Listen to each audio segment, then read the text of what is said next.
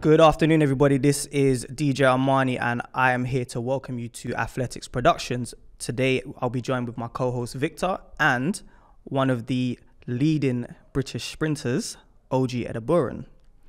Please, OJIE, tell us about yourself. Well, you've done a good job of introducing me already. Yeah, my name's OJ, like you already said. 100 and 200 meter sprinter from Great Britain, and yeah, trying to make some noise in the next few seasons to come. Okay, trying to make some noise. How's training been going for you currently? Training's been going really well this year. I took some, obviously I'm in my second year now with my coach, so we've kind of had our first season of like getting to know each other, getting things right, getting things wrong, and just me getting used to a new program. But now this year, I feel like I've kind of come in at a more accelerated rate than last season, and it showed in my training and in my development, and I'm feeling really confident for this indoor season coming up. Okay, so you're going to be doing indoors? Yeah, European indoors, yeah. Okay, cool. So question, European indoors is your target? Yeah.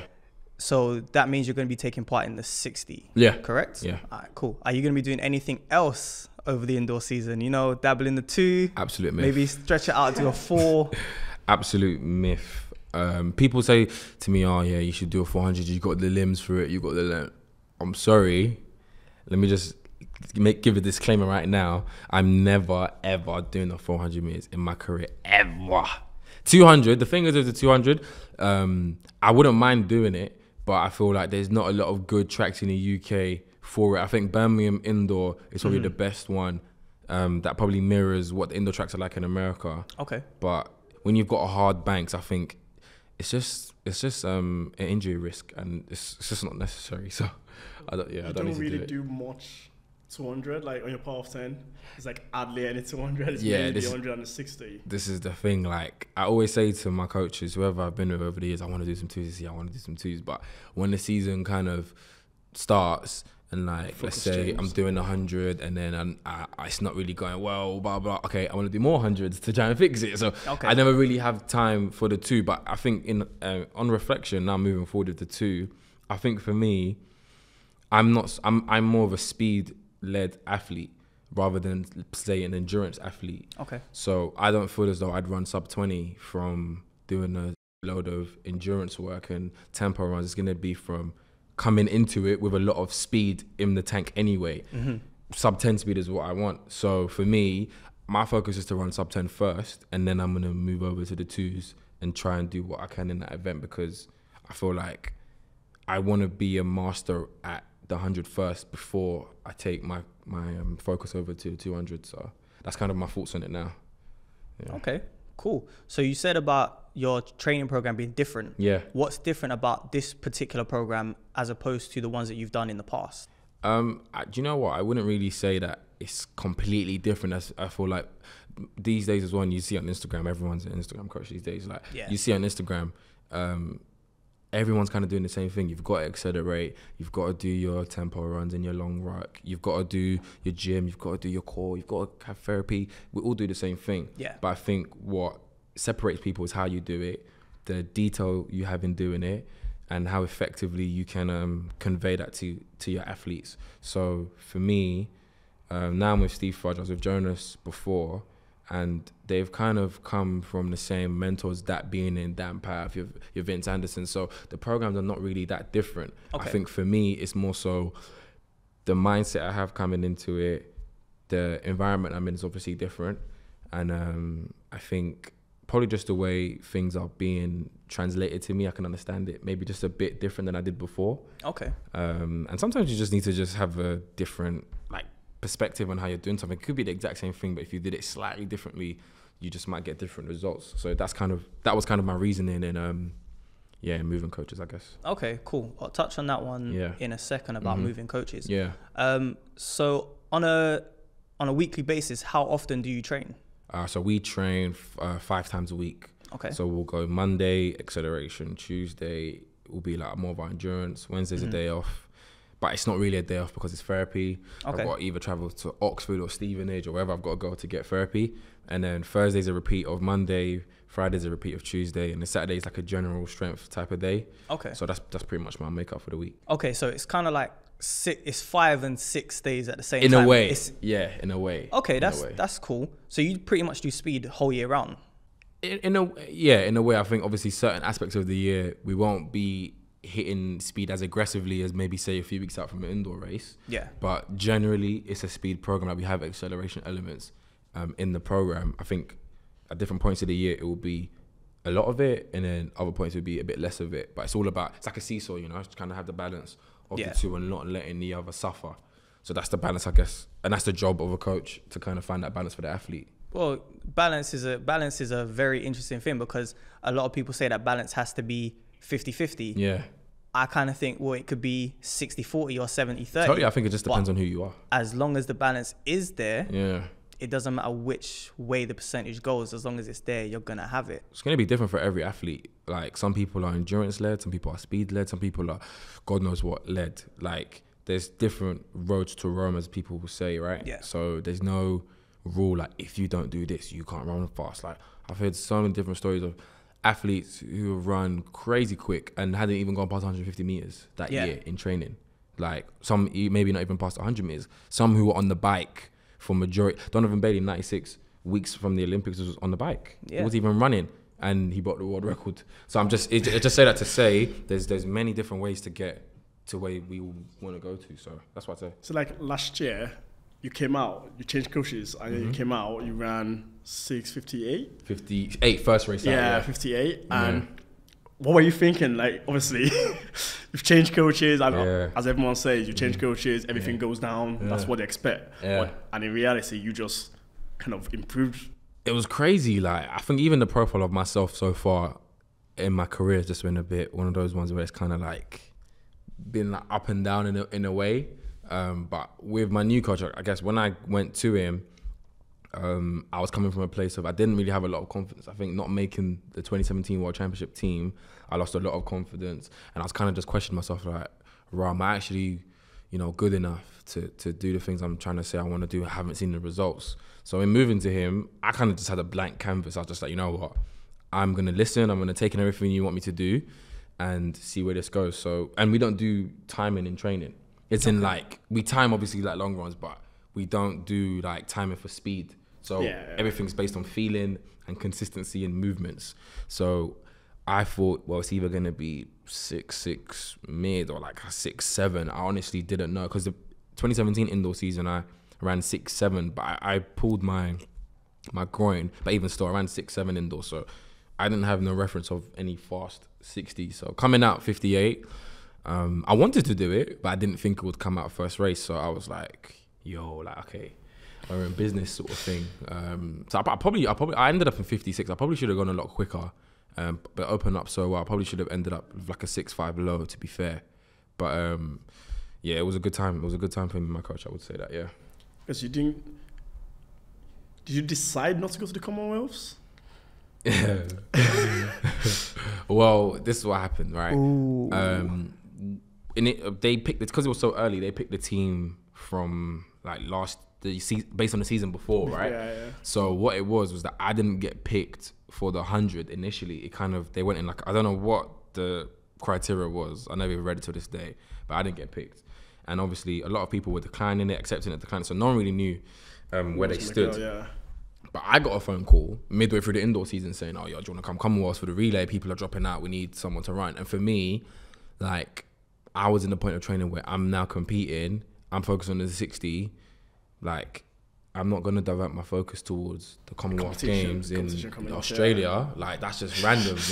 Like, I know there's some things in life you can do spontaneously, but that just wasn't part of my plan. So it just wasn't something that attracted me really. So I guess what I'm saying is I didn't get invited initially, then got asked, like, I think for me too late. Yeah. So yeah, it just didn't make sense for me. So what you're saying is, I'm not an afterthought, essentially. Take it how you want to take it. Fair but enough. The truth of it is, I guess to a certain degree I am saying that, but it just didn't make sense for me. Like, it just didn't make sense for me. Maybe if I was going for the 100 meters and I'd planned it with my coach and whatever, it could have been a good medal opportunity because, like 10-1 high was getting medals and stuff like that. Like, it was probably a good development competition for me to be at, but it just wasn't in the plan, so it just never happened. Fair enough. Yeah, it just never happened.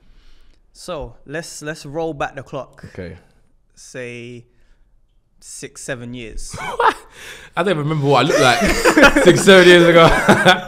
Well, I'll probably say that you look pretty much the same, maybe a little bit shorter. Raw. A little bit less muscular. I'm in the gym, you know, pumping weights. A man telling me I look the same. What's going on?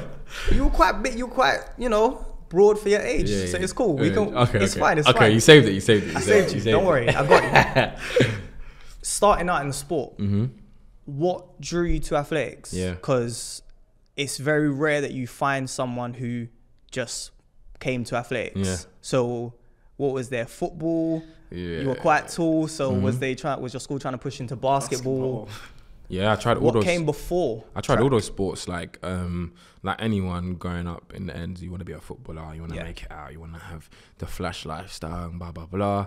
Obviously, I tried to do that. It didn't work. I had the speed. I had, I could finish, but like I just didn't have the endurance. And because I was quick, everyone just kept kicking it over the top, expecting me to run every time, and I was just getting cramped. I couldn't hack it. It was just mad, innit? So that didn't work out for me. I did a bit of basketball. But I don't think I was tall enough, so that didn't really work out. Tried to do a bit of rugby, but I quickly found out that I don't want someone elbowing me in the face. I'm just not on that. So after trying all those sports, I was actually at Sports Day at Lee Valley where I train now, and I ran the last leg of a relay. And one of the workers here, Peter Scott, he still works here till today, and he was basically just like, "Yo, you need to come down to the track and train." Blah blah blah, and I was just like, okay. So I'm going to my friends. I'm like, I got scouted. I got scouted for athletics. I'm gonna do this thing. I did athletics. Rah rah rah. So yeah, I didn't even. And to be fair, from the day he told me to when I actually came to the track was like 6 months later. That I was very much just like holding it off because I wasn't really sold on it. Okay. But then when I came to the track, when I saw all the athletes, I joined up with Eddie Stevens at Enfield and Harringay, and we trained in the evenings on the Tuesday and the Thursday. And when I came down, I saw the athletes, saw everyone sprinting. I came in Air Forces. I did the session in Air Forces. Like I was really not prepared. And when I came to track and I saw everyone, I said, you know what, this is where I want to be. Like it's competitive. I like the banter. Different atmosphere to football. But it was different to football. It was more individual.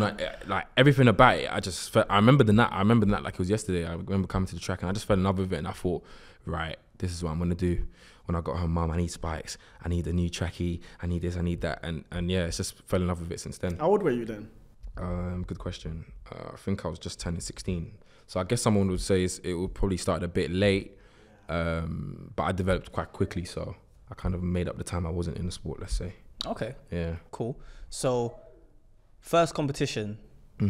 How did that go? If you can remember back that far. I remember it very clearly. I think my first competition was the Middlesex Outdoor County Champs. Okay, cool. In Mile End. And I remember I made the final. I ran 11:64 with a 3.8 or something like that.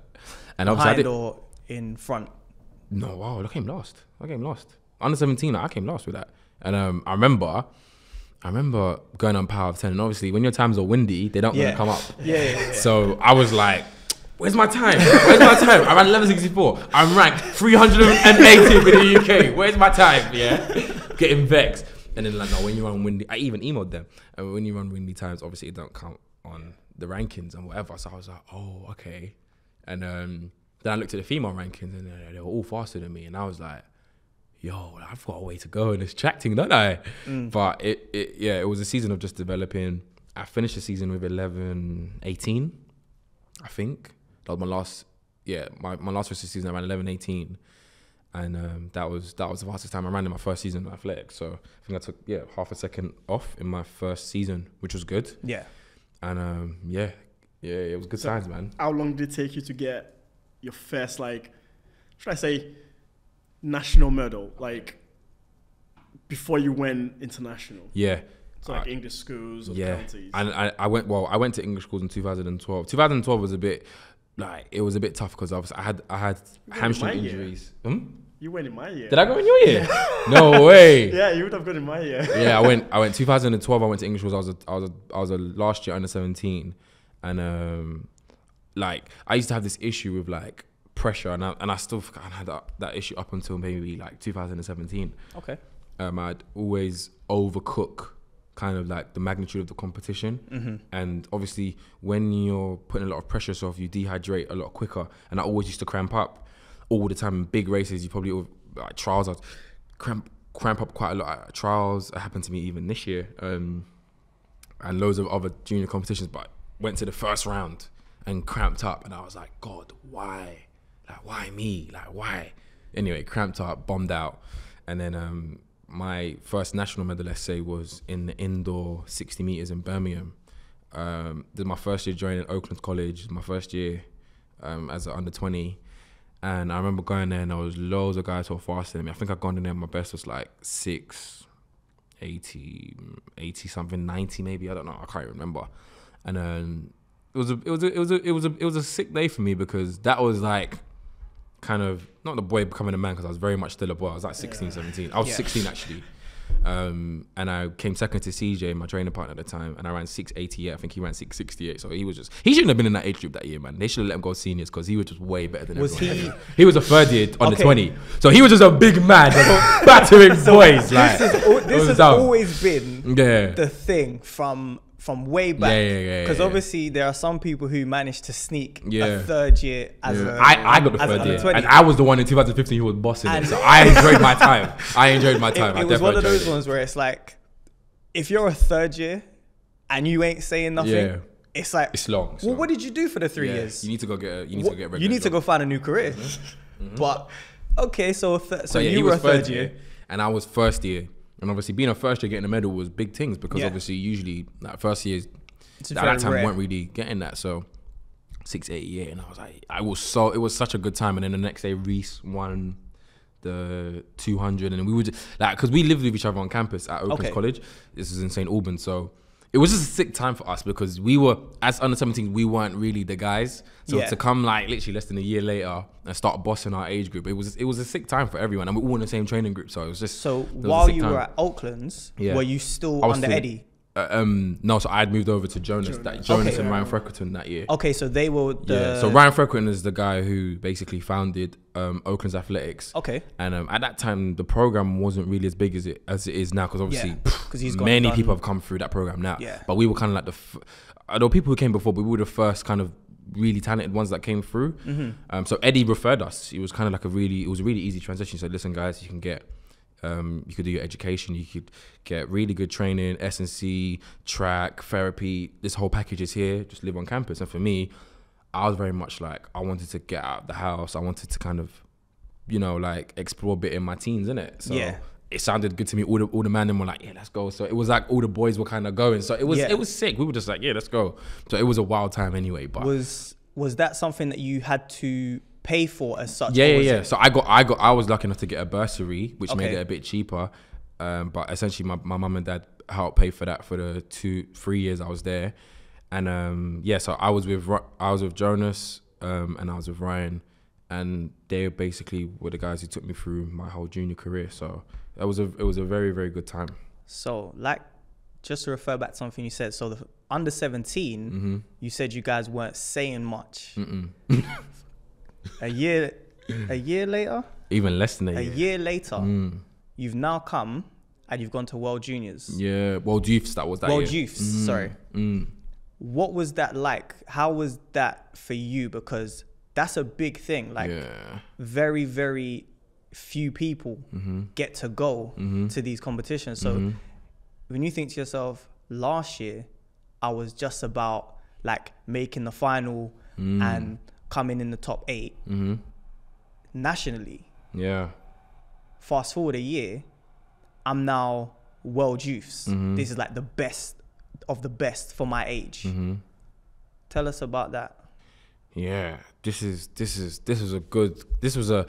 one of those times in life that, like, you know, when you're just on the journey and like everything's just going your way, like everything was just getting better and better. Each race was just getting better and better. It was just one of those points in my life where it was just, everything was just sick. Like, I was naive to what I was doing as well, which I think is sick. And that's something that we could probably talk about later, in terms of what sometimes you lose when you try and transition into a senior athlete. But I was just very naive. I just knew I was hungry. I knew I wanted to be better than the under-17s that were hammering me the year before. And I just knew I wanted to be at the World Youth. So I just knew where I wanted to go. I just didn't know I was going to get there, sort of thing. And I remember starting off that season of like a 10-7. Then the next race was like a 10-6. Then it was like a 10-5. Then it was a 10-4. Then it was a 10-3. And before you knew it, I had gone from 10.91 to 10.35 in the space of a season, which was like kind of unheard of. Like no one ain't really taking a whole almost over half a second off their time in that season. And even when I looked at myself running like at the World Youth, I was like, wow, like I was just kind of like, I got to the final and I was like, how did I get here? I was doing like young athletes leagues the other day. Now I'm in a world final, and I feel like I'm about to win this thing, sort of thing. I was like, rah, this is kind of mad. But did you win? Well, I came second. Okay. And we ran the same time as first place. So literally, I missed out on gold by 0.02 of a second. So that would have been a sick way to cap off that year, to be fair, with a gold. But I feel like if it was a win for me, do you know what I mean? But you got the medal. Yeah, got the medal. You got the medal. You secured that. Yeah. So I'm gonna ask you a question. What's worse? Coming joint first, essentially. essentially joint first. Yeah. Or finishing in 4th place. I think 4th place, because at least you have some. At least you have a medal. Do you know what I mean? Like, at least you have a medal. Do you know what I mean? Like, even if you come 3rd or 2nd or whatever, you might not be happy with it, but it's documented in history. You got a medal. You've got silverware to show for it, and you can always be better. But if you come 4th, it's like no one don't remember 4th place. No one remember 5th place, 6th place, 7th place, 8th place.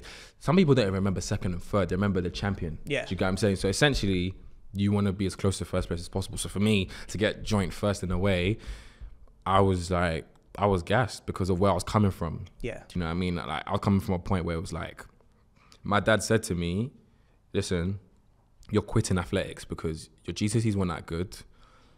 And you need to focus. I want you to be, what do you say you want me to be? Like an engineer or doctor or whatever, these things, yeah. And like, he was like, listen, if you're not going to be the best at this, quit. Like, I'm not seeing you show me potential that you could be good. And I begged him, I said, listen, just give me 1 season. Give me 1 year. Let me go to this college. Just give me 1 season. If I don't do what I need to do, look, you could take me back. I'll come back home and I can go. I went to go to Westminster Kingsway College, I think. Okay, cool. He was like, look, take me there. I'll do my A-levels, whatever. Just give me 1 season. And in that season, essentially, I changed my life for that point in that season. And then from there, you know, he's never said to me, oh, don't do track. Obviously, he's been on side. But it meant a lot because of where I was coming from.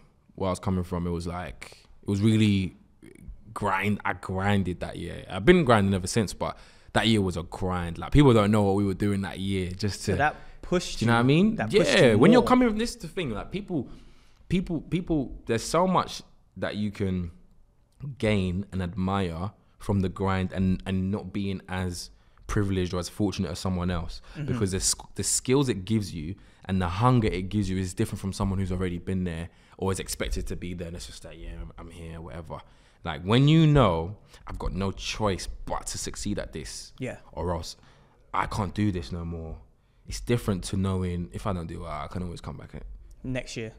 Not saying that those people don't try hard. Yeah. But I'm sorry, the person who hasn't got anything at all is going to be hungrier than the guy who has it.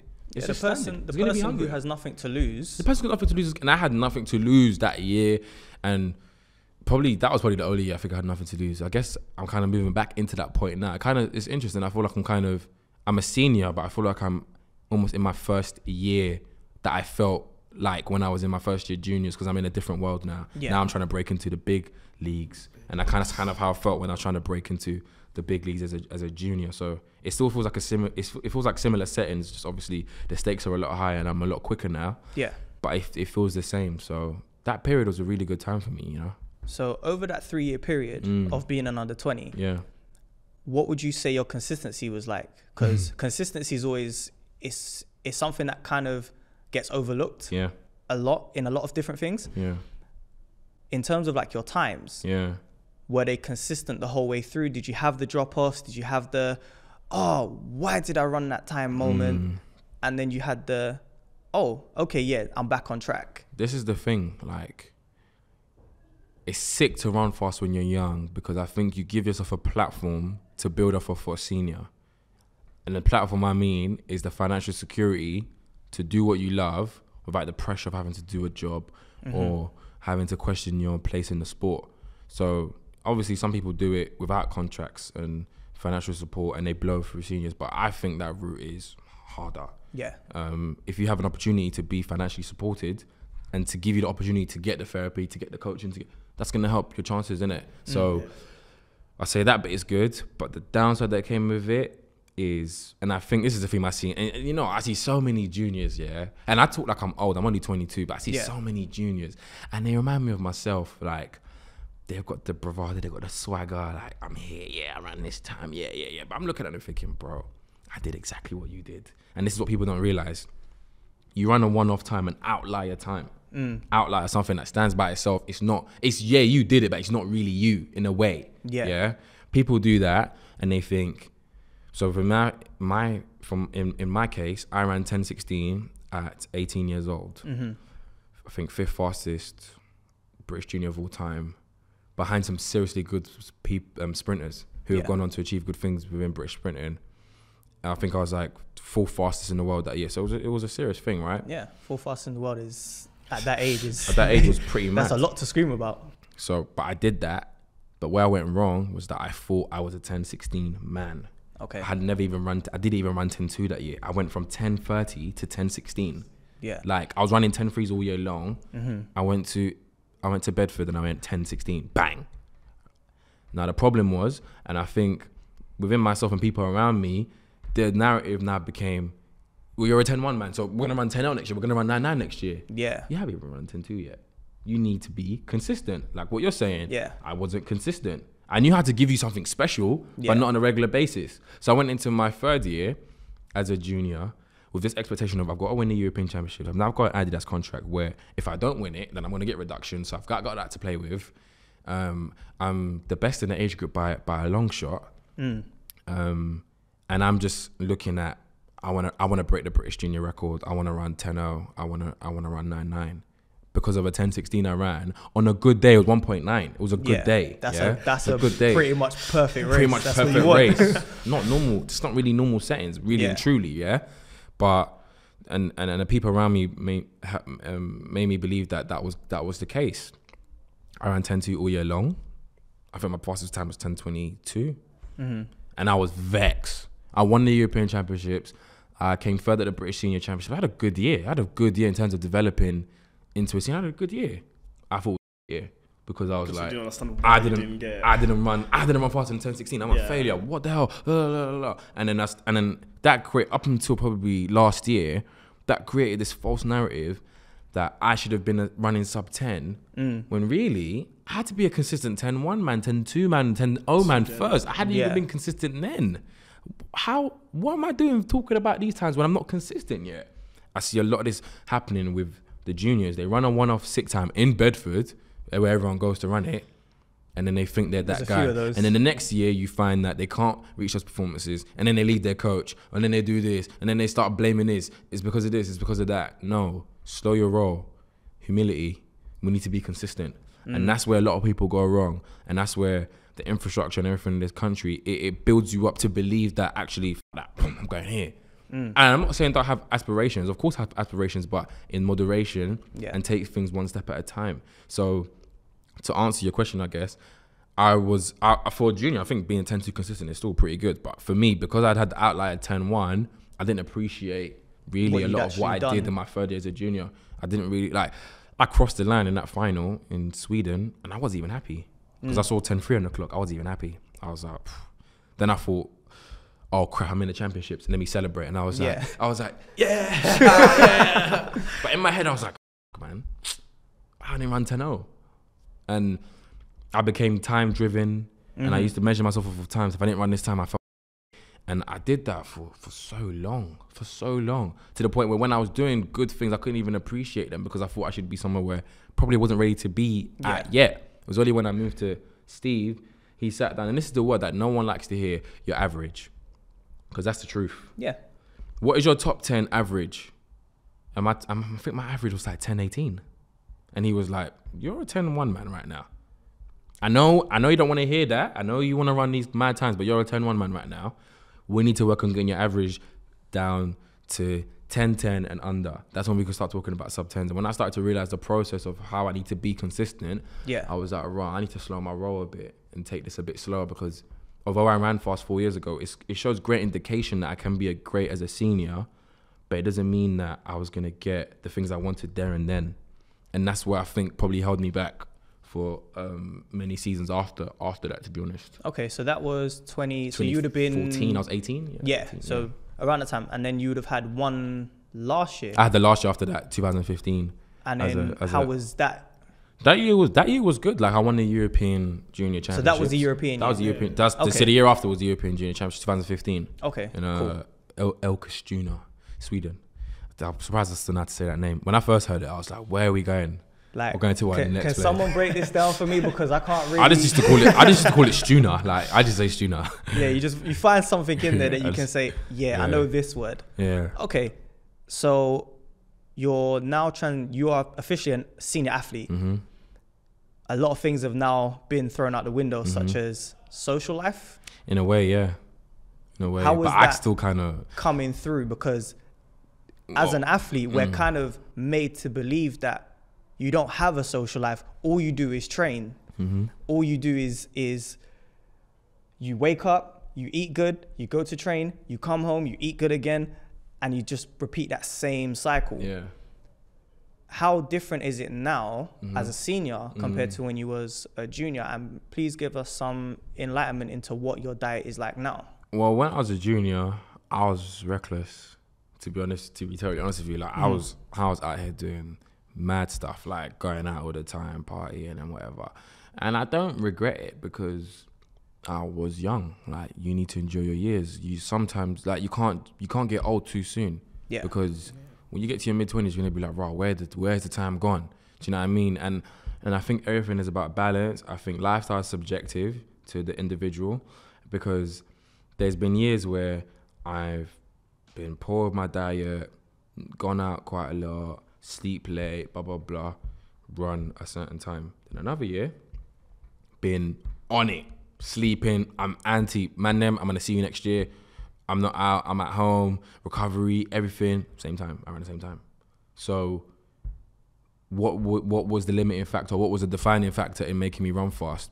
It might not have been the lifestyle, it might have been other things. Yeah. So now I'm older, and I'm getting faster, I'm realizing you need to rest, because to be able to come back and do the session at the same intensity it needs to be done at, you need to rest. Whereas before, I could give you a 6 session on a Monday, it may not give you anything else till Friday. But now I can come in Monday, Tuesday, Wednesday, Thursday, Friday, and give you the same level every time, because my lifestyle's a bit better. In terms of nutrition, I'll be the last person to sit here and tell you, I have 5 grams of protein, I have 5 grams of veg.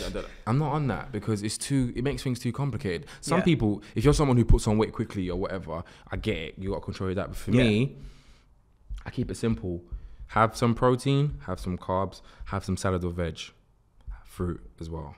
Have a balance of those things, and make sure on my plate, one of those things has always been represented on my plate. Yeah. That's it. I don't care how big or how small the portion is. My thing more so is how frequently I'm eating. Okay. So for me, I find that when I don't eat frequently, I lack energy and I'm more tired and blah, blah, blah. So I try to eat 5 times a day. Okay. But not 5 meals a day. Yeah. So breakfast is going to be my big meal. Yeah. Snack in between. It could be a cereal bar. It could be a rice cake. It could be anything, yeah? Yeah. That's my second one. My third one's lunch. Snack again. 5th one's dinner. And that's how I try to keep my routine, because it's unrealistic for me to say, I'm going to have this much grams, I'm gonna do this, because what if my day's hectic one day and I forget to do it? Oh, am I gonna, all of a sudden I'm not gonna run fast? That can't be my determinant, nutrition. Yeah, and if it is my determinant, then clearly there's other things I'm not doing well, if that's my determinant to run fast. Because I watched a documentary, I think it was a brief documentary on Tyson Gate, this was a few years ago, and like, he's one of the greatest sprinters ever to touch this planet. Yeah. But it just seemed like he almost didn't enjoy the sport, because it was just so planned out. Like, he was like, Monday I have chicken, Tuesday I have this. And I was like, that's way too disciplined for me. I can't do that. I can't be that guy. I think with Tyson Gay, I don't know him personally. I had an opportunity to meet him in 2012 pre-Olympics. But like, from what I've seen, I think what we all know of him, I think he was probably unhappy because of a certain Jamaican Well, who kept taking his shine. I would be too. Yeah, who kept taking his shine away. So maybe it might not have been nutrition, because I can understand when you start to run anything really 980 faster, I feel like you've got to tighten everything up. Yeah. If you're going to do it without drugs, Yeah. you need to be on point in everything. Every component of your setup needs to be world class. Your scientist, your therapist, your coach, everything, your lifestyle, it's got to be so on point, because what you're trying to do naturally is fucking hard. Yeah. Yeah. It's not easy to run those times naturally. Yeah. Do you know what I mean? So I can understand him eating his chicken and that, but I think he's probably just unhappy because he was just getting tucked in by Bolt all the time. I mean, do you know when what I you're mean? running 971 Yeah. and you come second, That's mad. that's gotta be tough. That's mad, because that would have won every single thing before that competition. Actually, no, I Everything wouldn't have won before 2008, and- but still. and Yeah, after. and after. Mad thing, though. Minus 20, Minus 2012. 2012 and 2008, he would have won Everything everything. he would have won.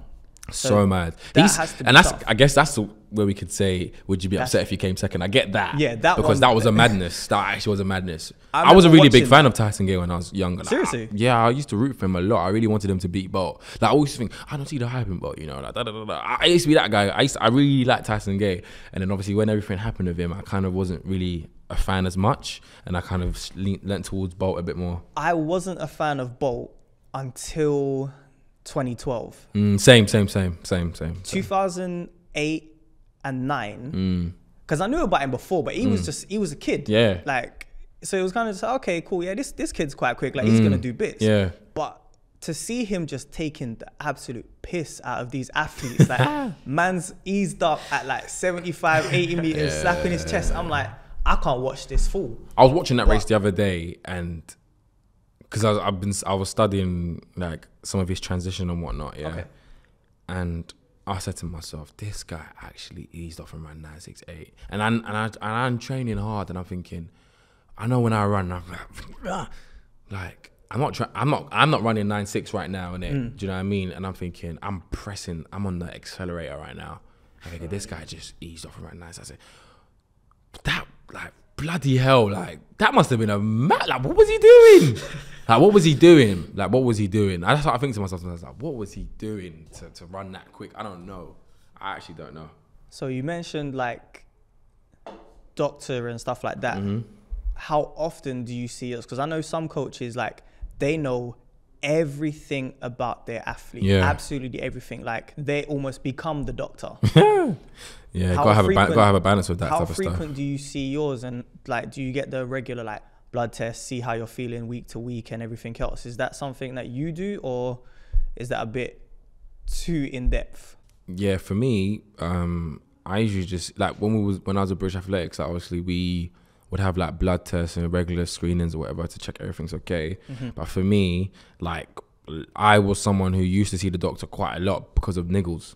So if I needed to get seen by the doctor, if my hamstring was playing up or whatever I needed to get done, I would always see the doctor. But I think this season just gone, I think I saw the doctor 3 times. Okay. Just because I was getting more robust, I was having less niggles, and I'm understanding my body a lot more. So I feel like if it's part of your routine, see a doctor. But unless you're hurt, I don't think you need to see a doctor that much, to be honest. Okay. Personally, do you know what I mean? Because then when you do something too much, you start to have a dependency on certain things, and then what happens if it's not there? What are you gonna do? Like, Okay. you're gonna feel stuck. That's an interesting one, because what I wanted to ask you is physio before and after a session. Yeah. Has that become something that you depend on, or you can deal without it? It's very interesting because I'm basically in the transition of working without it. Okay. Because I went to Texas to train with the A&M guys and Vince Anderson in November. Okay. And How was that? It was so sick. It was a really good trip. It was good to get insight into what it takes on their side to do what they do. And Vince is a legend in the game, so working with him and getting his insight on what he thought of me as an athlete and things he felt I needed to work on, it was big for me. And it definitely gave me a lot of good things to work on when I come back home. But they get therapy maybe like once a week. Okay. Some of them can't even afford it. because they're not pros. Like they're pros, but they're not signed, so they can't afford therapy. They do their own manual therapy. So I went like a month training at a high level with no therapy, but I had to present for the sessions every day because like you have to, innit? You have, the show must go on. You still have to train. And I was kind of like, I wanted to impress him. I wanted to like, you know, I'm strong. I can hack this. Yeah. So I'm at home stretching. I'm doing everything, and I learned so much about my body, and I learned and figured out how far I can push my body without therapy. And for me, I'll probably say I can go about 6 weeks without it and work well. That's really good. That's really good. And I think it's good to create that because when you come to competitions, not everyone can afford to take therapists to competitions. So you need to work on yourself. And when you rely on therapy, I think sometimes it takes away from your session, because if you're doing runs and you know a therapist is right there waiting for you, it's very easy to say, actually, this feels a bit niggly. Can I get a massage? That almost is breaking up the continuity of your session, and you might not get the best out of it. Whereas when I'm in Texas and something's feeling niggly, I'm like, well, I've got to get on with it. Because there's no one there and the session must go on. So I think for me, when I was younger, I used to get therapy all the time. All the time. I feel like a lot of young any little thing, do it. I'm on the bed. Massage my arm, I'm on the bed all the time. But that doesn't build character. That doesn't help you understand your body. And essentially, I don't think it helps you become independent. So it was something I felt as though, you know, if I really want to take this seriously and be in a circuit and travel across the world, I don't think I'm going to be able to afford to take. I don't think I'll be able to afford to take a therapist with me all the time. Yeah. Well, boy, I got to look after myself. So what I would say with therapy, I think people need to. I'm not saying people need to move away from it because it's subjective. Yeah. But you have to use therapy for what it's there for. If it's trackside therapy, let it be trackside therapy. Trackside therapy, really and truly, I don't think it should be more than 5 minutes. Really and truly, if it's trackside, it's an intervention to help your performance. It shouldn't be anything longer than 5 minutes, short and frequent. Or if you're gonna get a soft tissue massage or whatever, designate a day in a week to do so. But I think, getting it needlessly, I think especially in the winter, you break down the tissue that you want to be adapting. So I think I like therapy, but in moderation, I would say. So you appreciate it more now as opposed to 100%.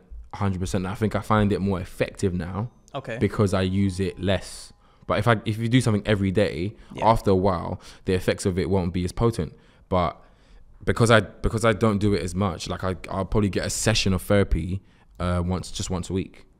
But after that session, I could feel the effect it's had on my body, and then I'm like, okay, now I can pinpoint what I need. This worked, that didn't work, and it just helps me streamline my performance strategies a lot better. Okay. Yeah. Sounds good. So you said you went to Texas in November. Yeah. What was the purpose of that trip? Yeah. Because obviously you'd have had your outdoor season rest. To go to Texas in November for me sounds strange because that's so early into your new training program. So what was the reasoning behind that? Well, for me, I remember going to Birmingham Diamond League last year after the Europeans. I was like, yep, you know, I want to lay something down here. You know, I'm vexed I didn't run in the championships. I'm like, yeah, I'm going to lay something down. Went there, 10:31, and I was like, I'm done out here. I was like, I'm done. I need to chill. I'm tired, whatever. And I sat with my coach and said, you know what? Like, I want to be sitting here next year. I know we've had our first year together and everything, but I'm not on sitting here next year wondering what if, being vexed because I didn't achieve this. Like, we need to get it done next year on the real. We need to get it done. We're 2 years away from the Olympics. I know I've run 10-0, but I need more. And he was just like, you know what, maybe you should go out and see Vince. Like, go and get his expertise, go and work with him, and I think he will give you the edge that you're looking for. And with the European Indoor Championships coming up, like we've got about 8 weeks from now to the European Champs. For me, I'm not trying to go there to participate. I want to go there and perform convincingly. Okay. And I said, okay, what do I need to do to make the chances of that happening as good as it can be? And I thought, you know what, step out your comfort zone, go to Texas, go and train with those guys, because it's similar programs, but the intensity is a lot different. They're more brutal in their approach. And I said, you know what, go and have a shake up, you know, maybe it might change your outlook on things and give you that edge that you want. And I went out there purely just to learn, to help my technique get better, to just to even pick his brains. The guy is so knowledgeable and so passionate. I remember when he was taking me back to the airport, it was about a 2-hour drive or something like that from College Station to Houston. Okay. And we were talking for so long, and the things he was telling me, I was like, man, this guy's serious, man. And yeah, I just wanted to go out there basically just to help improve myself as an athlete. Even if I didn't see the dividends of that, even this coming indoors, it's just knowledge that I just want to learn about my sport. So it was a good trip. After that 2-hour conversation, and how long was you there for? 4 weeks. 4 weeks. Okay, so you spent a month there. That's a pretty decent amount of time to spend with a different coach. Mm-hmm. Did you have that?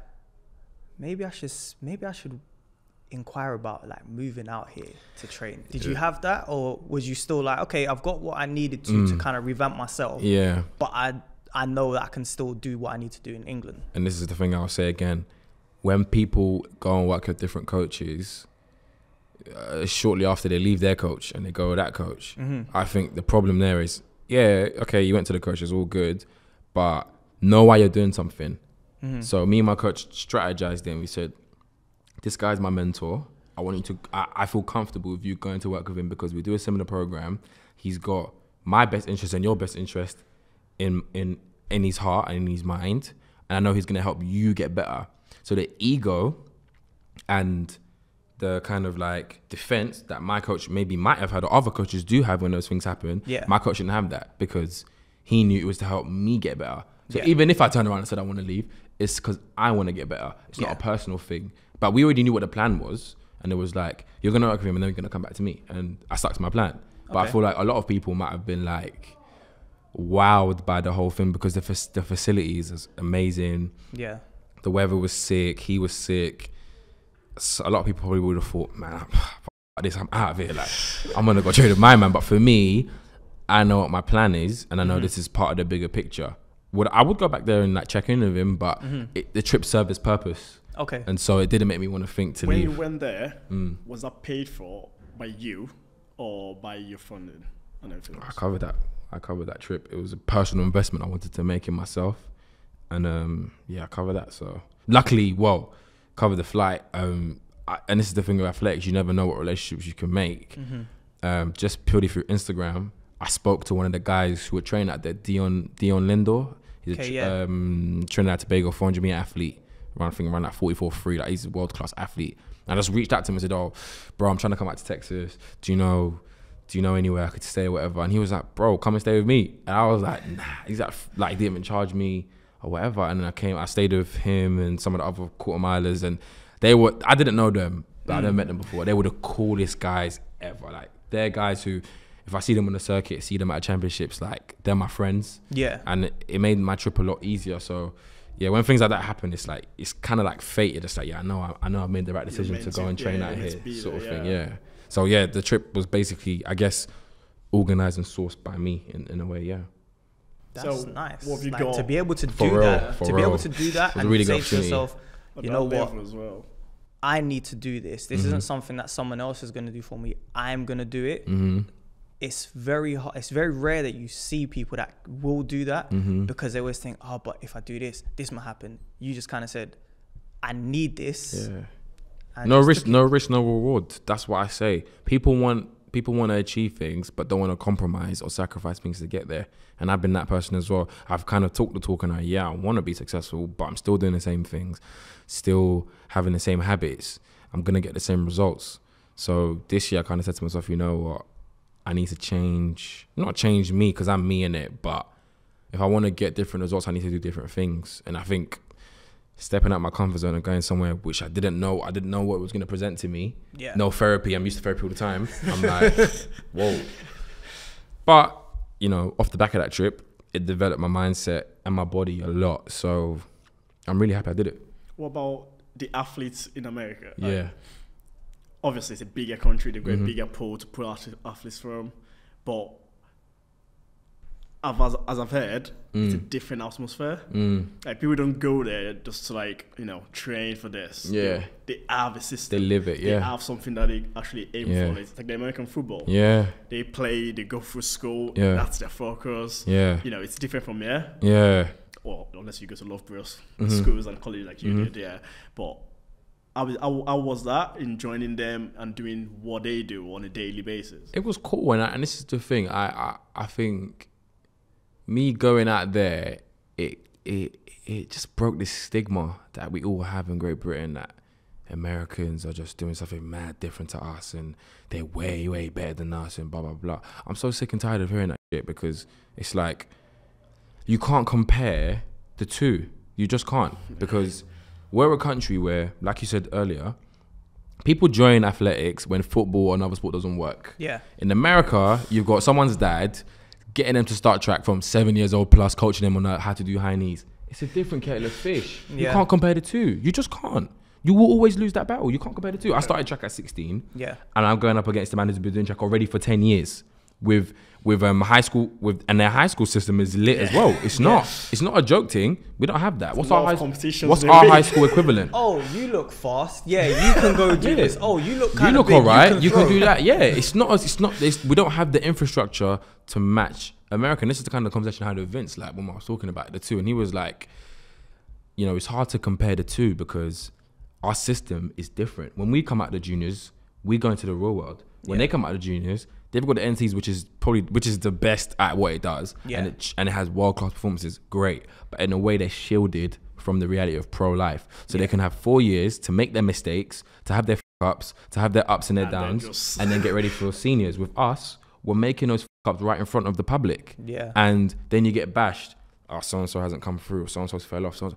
But mate, what do you expect us to do? We're coming out of juniors into seniors. Mate, some people straight away.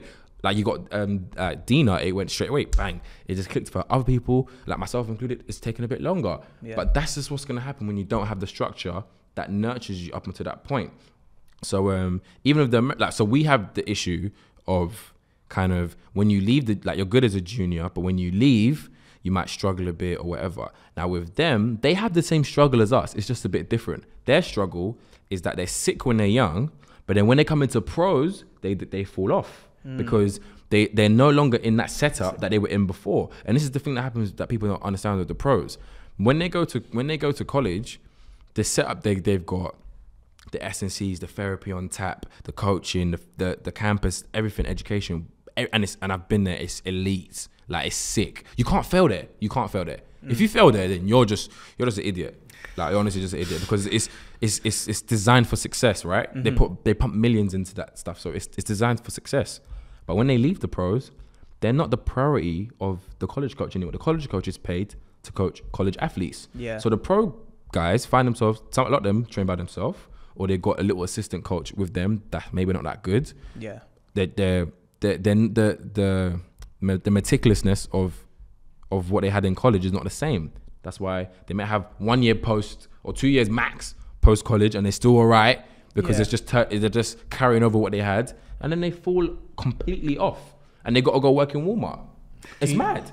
That's the difference. So people get onto Brits like, you lot do it, but they've got their struggles too. The only difference is that in that time or that year post college, they might get a 10 mil plus contract because of the performances they've had. We're not going to get that. That's probably the only positive that they have. But in both countries, we both have our struggles. So they still do the same training. They still bleed the same way we bleed. They're humans, just like us. But when you put an American on a pedestal because of performances you saw in Eugene, and Eugene is an outlier place in itself, because that place is just a madness.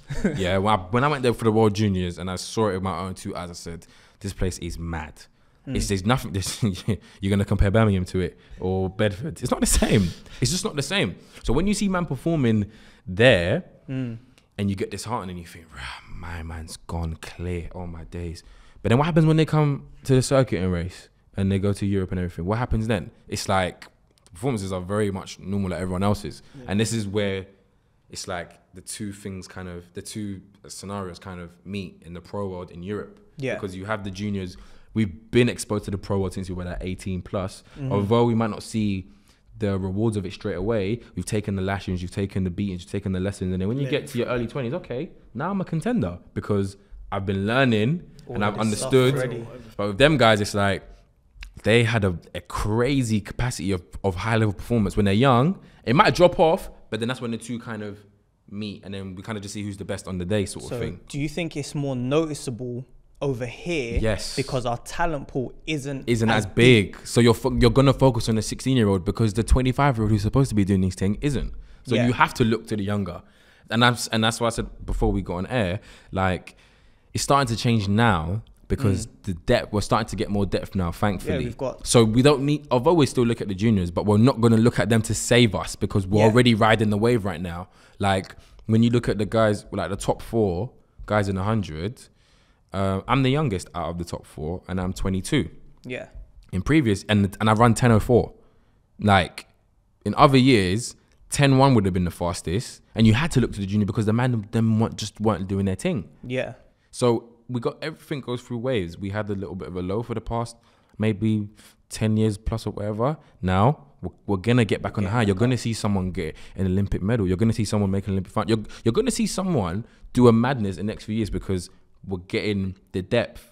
And that's why it's not as noticeable now when you see juniors kind of not really doing their thing. Yeah. Because we're focused on the seniors now because they're doing their thing. I think now the teams are a lot younger as well. Yes, Like, that's the thing. in the last few years, when you look at who's on the team, it's rare now that you're seeing very rare someone over the age of 30. Yeah, it's true. Like, the main core of the team is made like up the average in the relay team might even be like something like 24. The average, that's something like young. that, 24, 25, or maybe even 23. The average is getting younger, which is showing that we are bridging the gap on the Americans, the Jamaicans, and everything else.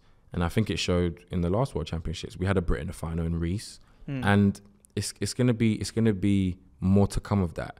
Like, me personally as a sprinter, I don't subscribe to this whole America. Like, I can't disrespect America. America have produced some of the best athletes of all time. Can't dispute that. And as a sprinting nation, they have been better than us.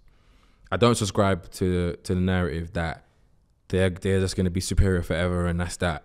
No, because Jamaica already proved that. Jamaica going through their slump now as well. So now they're struggling. It happened. Now they're struggling. Like, it happens, and all this.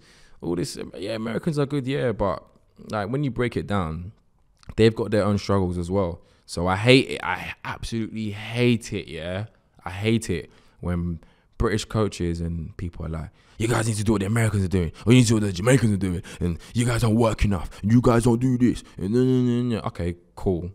But you're going to now compare a boy who's come off the road and to do athletics, and you want to chuck him into a program that man have been doing for 10 years, been injured doing that, and hardly even survive. You think I'm going to survive? How am I going to survive? When a man's been there and been struggling, how am I going to survive? There's a lot of coaches, and it's just an ignorant way of thinking. For the sake of being political, I'm not going to name drop people for today, but there's still coaches kicking about now that it's like, yeah, well, when I was an Olympic athlete, exactly. Okay, but times have changed. We have Mondo tracks. How many years ago? We have more spikes in our spikes. Things have changed. How many athletes have you coached that have made it, but they've been hurt ever since? Exactly. Now, you can only reference that one time that the person just about stuck their body together to perform, and that's what we want to use to reference for everyone else. And like I say, I'm not even trying to knock that way of working, because people do get results that way. But I think the people who get results are those who have been in that system long enough. I had in Berlin, I shared a room with Zarno. He won the 100, yeah? Seen him in the build up and everything. And to be fair, even seeing him, I kind of knew he was going to win before the competition started, just from how I saw his demeanor and everything else. So he did his thing, a big shout out to him.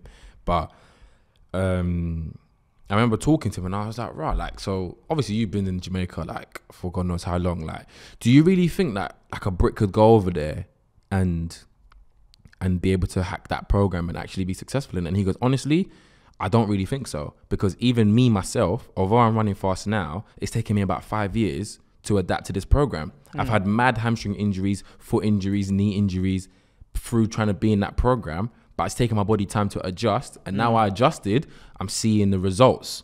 But he was like, just you coming in just off of what you've been doing as well for all these years to now do a madness. He goes, I don't know if it would work. And if you look historically, how many Brits have gone over to train in the Caribbean or America and have had really, really, like, oh, I'm not saying that no one ever has, but it's not a frequent thing. That just shows you that the culture, the lifestyle, the intensity, everything is just, it's different. You can't really expect someone to go over there and be able to just acclimatize to that program off the back and be able to be crazy successful. It's not impossible, but it is a hard thing to do. Like you said, it takes time. Takes time. Have you got that time? Have man got that time? Really and truly. I know for sure. I ain't got that time. I'm 27. The Olympics is in 2 years' time. Have you got that time? This is the thing. So when coaches come out and bash Africa, oh, you guys don't train hard enough, and you do this, it's like, you don't know me. You don't know me for one. You don't know my body for one. You don't know my body history, and not only that. When you go into this onto the circuit and everything, and you see man from Great Britain dusting man out that you claim we should be doing what they are doing, but man are competing with them, beating them sometimes. Doesn't that validate what we're saying in that no, we're doing our own thing and we're taking a bit longer maybe, but we'll start as a nation. Coaches are starting to get it right. People are getting motivation from seeing other coaches, and since 2013, we've had a new person break 10 seconds every year. That should show you where we're going. Do you know what I mean? So I do get a bit annoyed when I hear like all that stuff, because it's like, mate, like we're not from there. Yeah. A lot of the time, we just gotta be from there. Like it's just a different lifestyle, it's a different upbringing. It's not something that you could just decide in your 20s. Yeah, I want to now do that. You can try it, but it might not work. It just might not work. And I think that's where I think we've had a new wave of young coaches coming through, and I think they've started to have results, and I think that's probably motivated the older coaches to kind of refine how they work. And I think it's just everyone's bounced off of each other, and I think that's why we're starting to see the performances that we've been seeing. Like you've got Dino, who's the fastest in the world. That should show you where British sprinting is going. Shout out to Dino. Yeah, for real. She's done her thing this year, so. Donna's good. Yeah, so it was good. So you know, she's doing her thing, and I think British sprinting is going in the right direction for sure. I got a question for you based on meetings and stuff. As you're now top of your game, like you'll get like the Diamond League invites. Do you now kind of frown upon like the local meets, or do you still think they have their place? Because it's quite noticeable that a lot of top sprinters in the UK, they won't necessarily turn up to a meet. They'll go looking for overseas. And it's like, well, you could turn up here and still run that time. You spend all that time going overseas and get nowhere. So I still find value in local meets. Like in 3 weeks time, I'm going to open up in Lee Valley. In the Southerns. Like last year I opened up at London No Games, Lee Valley. And for me, I like starting on home soil. There's something, I don't know what it is, but I just like kind of starting in familiar grounds, have my coach with me. And then once I put something on the board, then I like to go abroad. But I think the main competition I guess you're talking about that has lost its place is probably the British leagues. Because a lot of people don't do it anymore. And I think the reason why, I don't think it's because people think they're too big for it or whatever. I think it's the time of year. Like they had one of them that was like the week of trials or the week before trials or the same week as like certain Diamond Leagues and certain London, like, man, we're not going to do those competitions. We don't get paid. And this is the thing. And another thing people don't realize as well is that in a lot of people's contracts, you're not going to get paid for going to certain meets. As in, if I run 9.9 at Lee Valley, unless I file a lawsuit against my brand like, and take it all the way, they're not going to pay me for running 9.9 at Lee Valley because it's not an IAAF recognized meet. They want to see at World Challenges and Diamond Leagues and Championships running times. Why? Because that's where the brand logo is going to get seen the most. Who's going to see an Adidas logo in Lee Valley or in Bedford? You're not going to see it. So it's understandable. So that's another thing as well. So, and I think that's part of being, I know we're in an amateur sport for the most part, but you want to be called a professional, you've got to race in professional places. So that's why I would say you don't see a lot of people going to those meets. But, you know, for me, anyway, I can't speak on everyone else, but for me, You know, like even like my outdoor meets, I like to go to Loughborough International to start my season off because I love the vibe. I love catching up with people I haven't seen in ages. I just like that. I like the hype as well. Like, I like being around people who I know and things like that. So for me, I think there's a place for it, probably in the early parts of the season, the same way other people would open up in America and whatever. For me, open up in the UK, it makes sense before you go out to Europe. So on a mental side, like you said, you like seeing people that you haven't seen for a while. Before a meet, what is like your process like in terms of warming up, music? If you listen to music while you're warming up, I know some people do, some people don't because they find it distracts them. When you see someone that you know you're going to be running against in like the next 40 minutes, do you ever see them and they kind of run past, you think they're looking quite quick today, but I'm going to smoke him? For the most part, you know what the thing is with me, I'm a very chilled person. Like when I'm at training, if you see me at training, like I'm very chilled, cracking jokes. Like, cause I find, again, probably off my past experiences, I find being too intense and too serious, I don't get the best out of myself. Okay. So I'm not gonna say I'm mad chilled like a bolt. That's a bit too much. Yeah. But for me, I don't like to take the pressure off myself. I like to treat it like a normal day because on a normal day, I can chill in training and talk and run very, very fast in training. So why would I now change that process on a race day? Obviously, I get a bit more serious. My arousal levels are a bit higher. But for the most part, I like to stick to my processes. So yeah, on a race day, I just try to be calm and relaxed. And when I see other men who are hyped up and whatever, it just makes me laugh because I just think, nah, you don't need all of that. We don't need to do all that today. But probably say the one time last year where I remember being at trials, and I think that probably contributed to me probably not doing well. But like, I remember going to trials and like, I was watching everyone too much, I think. I'm looking at, right, man looks good today. Right, he looks good. Right. But I don't know what's going to happen today. There's a pair of us here. Like, before you know it, I'm lost in the moment sort of thing. And then by the time I come out to race, head's gone. So on race day, I don't really watch now. I just watch myself. I don't listen to music when I train, but I listen to music on race day just to block out the noise. And I like, music gets me like fast tempo music, a good instrumental that will get me hyped up. So for me, I'm just chilled. I don't like to overdo my warm-ups. Like I'll just take it easy. Because a warm-up really for me is just to raise your blood levels. Do you know what I mean? Just to get your blood and get your body hotter. Really, truly. I don't look at it as a place to run flat out and be moving mad and it's just to get me warmer, and then I raise my levels closer and closer, and then when I get to the line to race, I'm at my highest point of intensity, of looseness, of everything else, and I'm just like an incline in a way. So that's kind of how I look at my days. In your pre-race warm-up or time to raise your blood levels, as you called it, is there anything in particular that you would work on? Because I know like traditionally you see people maybe working on their starts, they're doing 1,000,001 build-ups. What's your thing? Is it 1 or 2 build-ups? Is it maybe just coming out of blocks? So for me, I'll do like strides after my drills. I'll do some light strides just to work on my rhythm. For me, it's a lot of rhythmical. I'll do a few blocks after like 20. I don't feel like I need to go any further than that because I know what I'm doing the rest of it, and I feel like if I'm going too far, I'm burning myself out a bit too much. I think in the past I've done too much in warm-up, and I probably raced before I've even got out on the track. And I'm looking at other men, they're just striding. But then when they come to the race, they've got mad energy. So I've been watching people over the years, and I've started to clock the little tricks and things. I'm like, right, okay, he ain't doing that much because he's gonna save himself. So I need to find a way of getting switched on without tiring myself. So I'll do like block starts to 20, maybe like 2. Then in between, maybe say a semi and a final, or between round 1 and the final, whatever it is, I'll just do strides in my flats. I won't do much. And if I put my spikes on, I sit in blocks. Like I'll just get in the blocks and I'll just sit, and then go into set, and I'll come out and walk out. I just to familiarize myself with the feeling. And then I'll go and race. Because by that point, say if we've got 45 minutes in between or an hour, you're not changing nothing. Nothing's going to change. What you brought that day is what's here that day.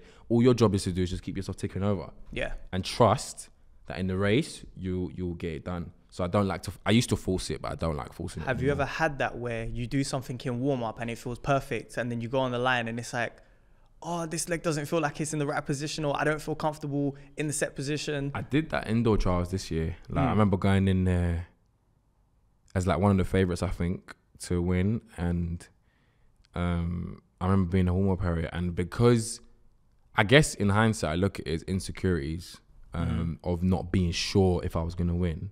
I was trying to do too much in the warm-up.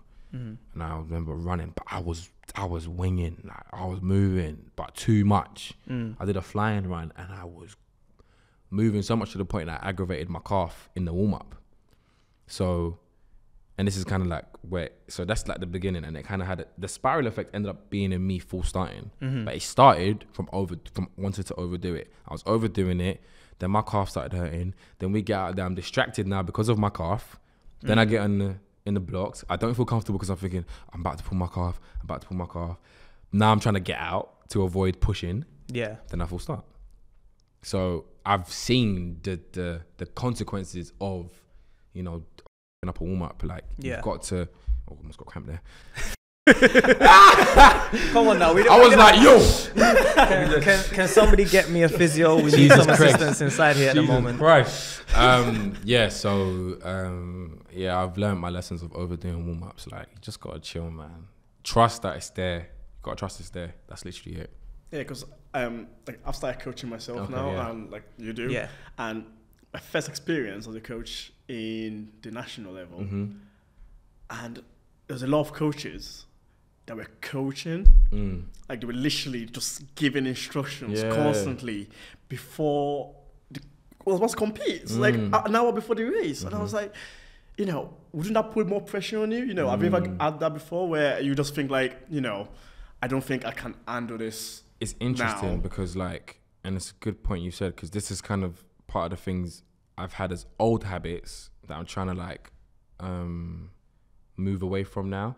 And like, really and truly, I think up until 24 hours before the race, you could do all the technical stuff you want. You can talk to your athlete, you could tell them this, you could tell them that, make sure you do this. But when it's 24 hours out from the race, a day before, we stop talking. Me and my coach, we stop talking about the race. And I move into a place of being instinctive, because that's what racing is. It's being instinctive. It's just like you're responding to what's around you, and you're trying to compete and win. Yeah. You can't win whilst thinking. Have you ever tried to run and think at the same time? You know how slow it is? It doesn't work. So when you're running, you need to go into autopilot. And I think the job of the coach is to just be there for the athlete to have familiarity, to feel comfortable in their settings. Yeah. And that's the job of the coach. Now, if they've done something in between the rounds, you can give them a few pointers, but even then, one or two things. It shouldn't be something to the point where an athlete feels like they've got an equation they need to solve. I remember, like, before racing, I'd have about 15 or 16 things I would tell myself. Honestly, I had it written down. I had, get into set with good pressure, then exit from the blocks with power, then work on the first step, then your transition and this and that.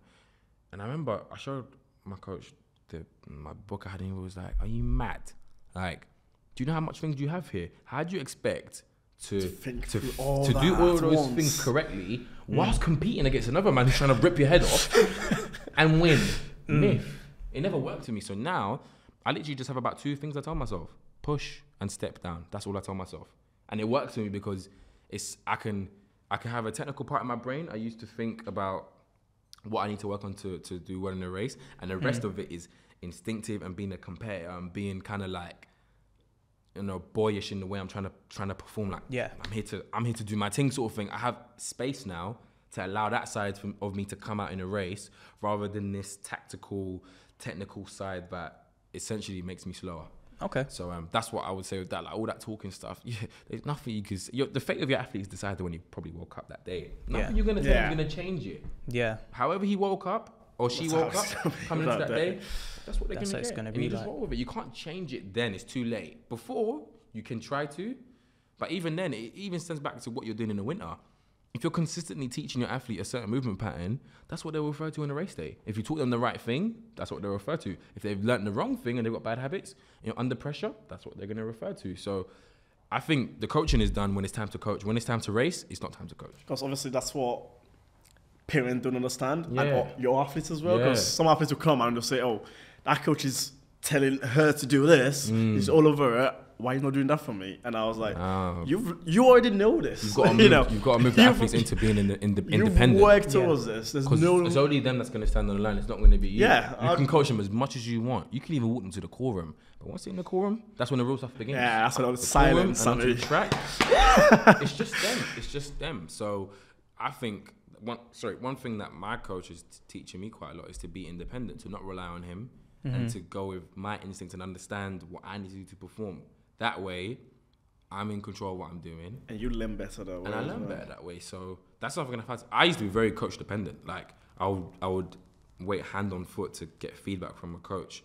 But as time goes on, I realized the person with the answers is not the coach. I think the person with the answers is the athlete.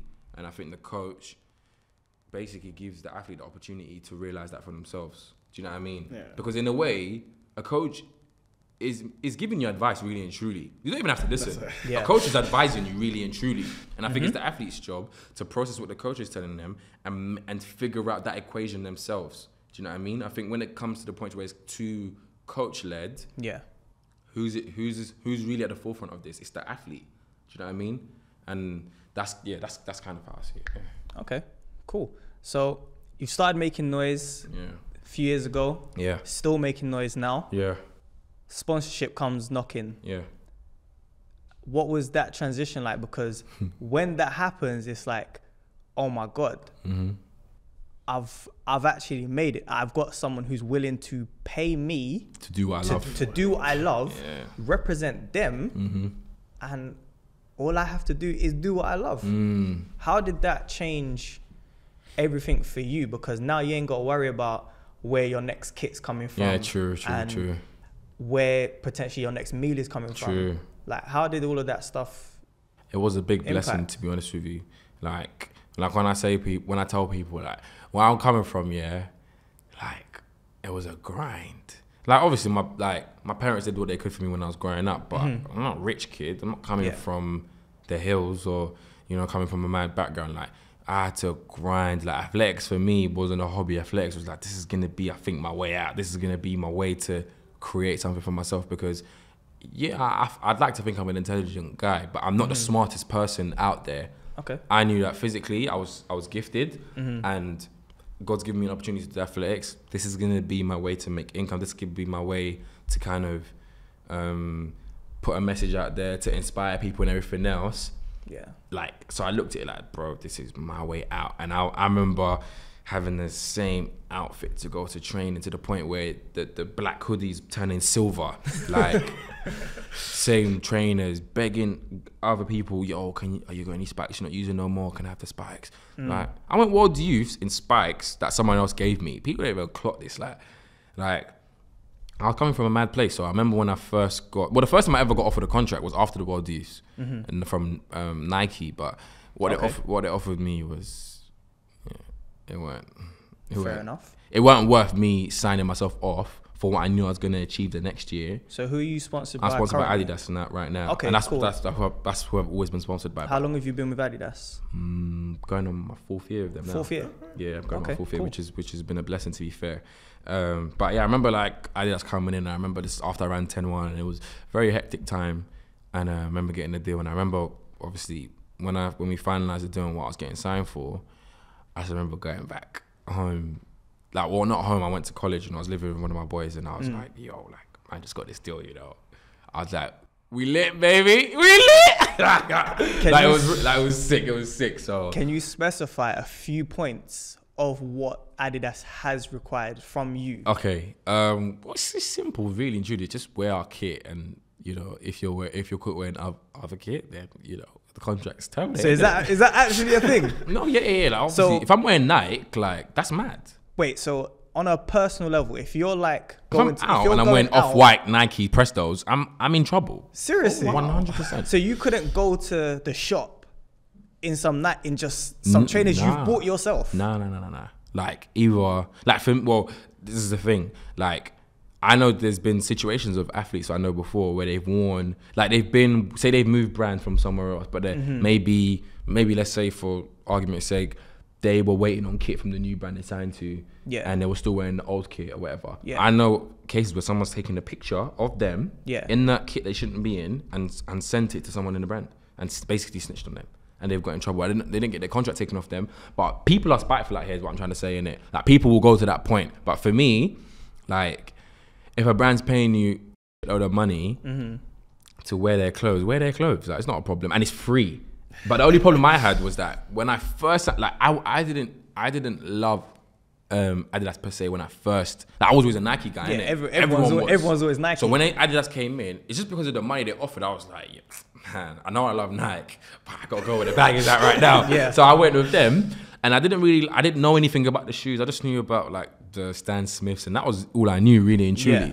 So I was buying like foreign shoes. I was buying Valentinos or Gucci's or whatever. That's what I would wear. So if I'm not in Adidas, that's what I'd be in, innit? But okay. Recently, Adidas have been bringing out some fire. So I just found myself wearing Adidas, and I don't mind wearing it. But yeah, like if you was with a brand and then you wore another brand, maybe you're just probably trying to get at that deal. Like, that's probably the only thing I can think of you doing that. All right, so I've got a question here because British Athletics is sponsored by Nike. Yeah. But you're sponsored by Adidas. Yeah. So a lot of problems. On a world championship level, you've got two things, because you've got your spikes that you could wear or the spikes that they're providing you with. Oh no, that's fine. How do you kind of get away with that? Yeah, when it comes to spikes, that's fine. Like, obviously they can't tell you what spikes. You can wear whatever spikes you want, that's fine.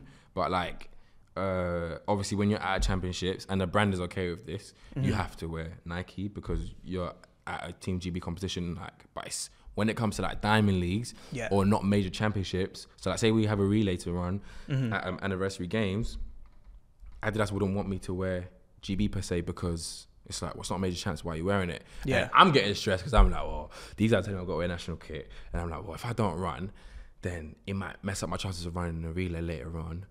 But then if I do run, then Adidas might get vexed with me. So I'm like, you know what? I'll call my agent like, yo, I beg you deal with this because I can't be bothered. Okay. Like, it's not my job really to be bothered about that. I'm here to run. I shouldn't be worried about the logistics. But there's been times at championships, like junior championships, where I was wearing Adidas socks and I had to take them off because I was at a GB competition. Like, I had to take them off and wear Nike on. So they really do get on you because I think they get fined or something like that. Like GB do, like when someone's not wearing Nike at championships, like that's a serious. When there's a lot of money involved, it's serious. So you just gotta wear the brand really. But that's tough. I don't mind. I like the kit, so I don't mind. That's tough though because it puts you in a position where, like you said, you're very having to deal with two different things. Yeah, very conflicting for sure. But at the moment, have you incurred any fines? No. I'm a good boy, man. I'm a good boy. Like, for me to get fined by the brand is pretty mad. Like, if I was to do that, that basically means OJ trying to get out of his deal. Yeah. Like, OJ trying to do something on purpose to make the brand let go of him because he wants to do something else. But even then, I think like ruining relationships and just getting a bad reputation, there's no need for that. So I personally wouldn't do it. Like, I actually like Adidas clothes quite a lot. So yeah. Like, I'll be wearing Adidas original stuff all the time, so I don't mind really. So you're sponsored by Adidas. Yeah. They effectively help with your training, physio, for sure, etc., etc. Yeah. What's that exposure like? Because you could just be walking, bang, your face is there on a billboard or something. Yeah. What's that like? Like, have you been in the streets and someone said, "Oh my God, you're OJ, like you run for Great Britain"? Do you know what? Yeah, it's not even like, we got to remember what sport we're in. We're in athletics, isn't it? Yeah. Like, it's not really like that to the point where someone's gonna say yo. Like, unless you were doing something on a world stage consistently, where everyone was always seeing on BBC or whatever, and it was on the news and you was on social media outlets, and your name was just ringing. Like, I'm sure Dina probably gets stopped in the street, or Mo, all them household names. But for me, I had the opportunity to be on an Adidas, like a big flipping, what did you call it? Like a big poster or whatever in like one of the stores. And I remember like people going there and like taking pictures of it and sending it to me and stuff. And that was pretty sick. I remember when they were done with it in the store, they sent it to my house. I just had it in my room, so that was pretty lit. But yeah, like people, like I've been stopped before. I actually have, but like very random. Like at times where I thought I wouldn't be stopped, I've been stopped by people and been like, "Yo, like you do tracking it, like keep doing what you're doing," or whatever. But never really, like I said, the coverage and the exposure we get in our sport, it's not really to the point where someone would stop you on the street and say, "Yo, I know you, that's sick." Like, our sport's not is that big to the point where that would happen. Like you can go to the underground. You can go in the underground and be fine. Like, no one's gonna know you. Like you know them athletes, but them athletes are like, no, I can't really go out when they get seen. I'm thinking, bro, no one knows you. But see, no one knows you. This is interesting because I look at track and field. I mean, I'm a massive fan. I've been watching it for a long time, and I've got a lot of friends in track and field. But to me, you're just regular people. Really but obviously, to other people, you're superstars. Okay, yeah, true. So, but what I do get is a lot of young kids, and this is what I do get a good sense of like satisfaction from. It's like when you see young people reaching out to you for advice and saying, you know, you're my hero and you're my role model and things like that. Like I get Instagram messages all the time, and that does make me feel good because sometimes, you know, when you're performing and maybe it's not going well, you think, raw, man, this ain't going well, whatever. But then when you get messages like that, you think, you know what? Although I'm not where I want to be yet, I'm still having the power to have a positive impact on someone else's life. Yeah. And someone, you know, might have seen my story because I'm very vocal with my journey and where I've been. And if someone's looking at that and saying, raw, you know what? I'm kind of in that position right now, and he's managed to go to the Olympics and he's managed to become a good sprinter. I think I can do it too. Even if that's all I did in track, I think that I'd be pretty proud of that. Do you know what I mean? Like reaching people. I've always said to people as well, like, I'm not trying to be famous. I don't want fame from track. I do track because I love it and I want to get paid from track. Let's be real. I want to get paid. It's your job. So. I don't want to be, I get fame comes with it. I do get that, but I'm not, you get certain athletes out there who, you know, they're doing the most for the gram and every chance they get, they want to be melodramatic about stuff just to get the clout and get the, and you know what?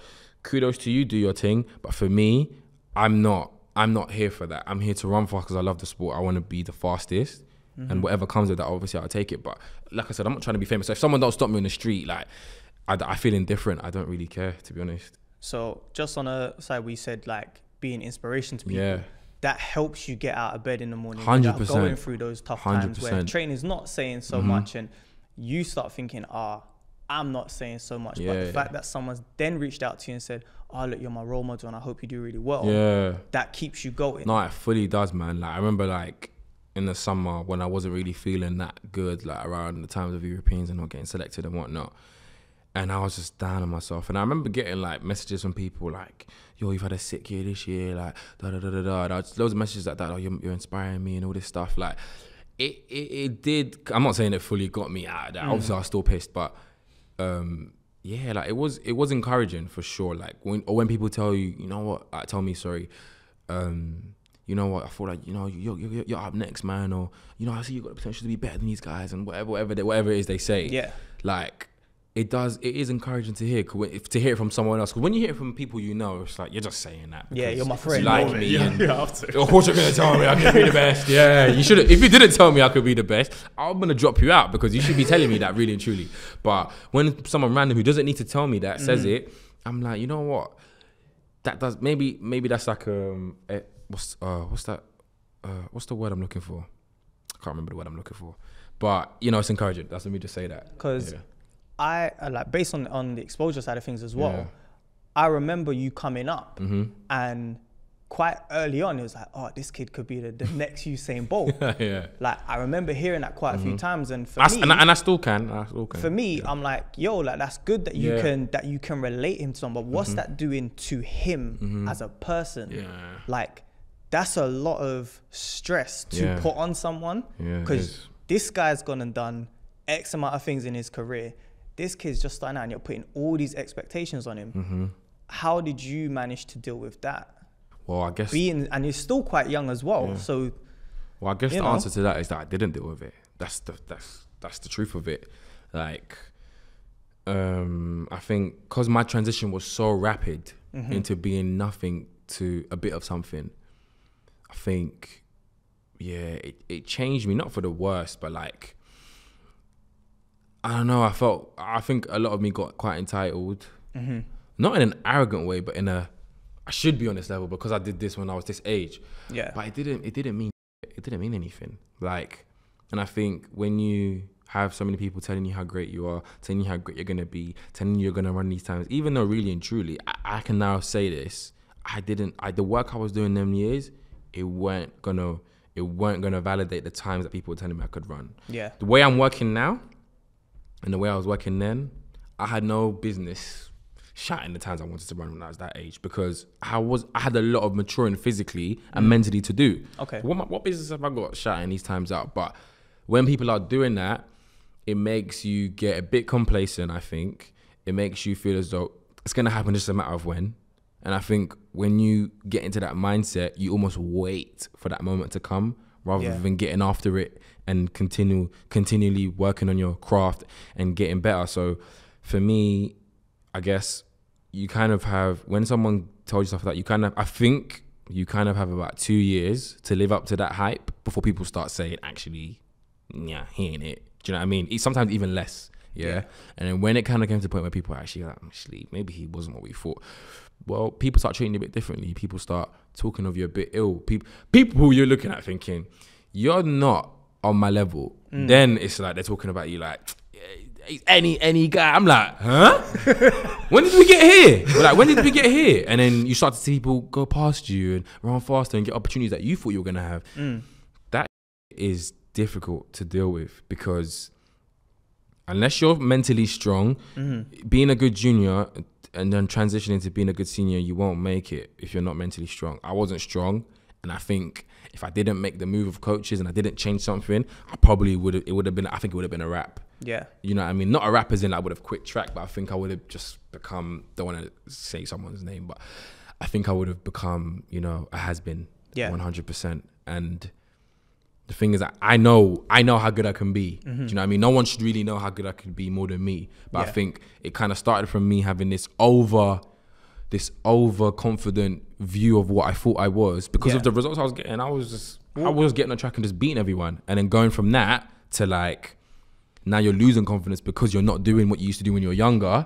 That transition is very tough. But you've definitely got the potential there. Like you said, depending on how things go, this season could be the best season. It could be another learning season. Yeah, for sure. I mean, from the time you've been able to creep into the sub 10, you're already saying, right, I've done this now. My body knows what it feels like.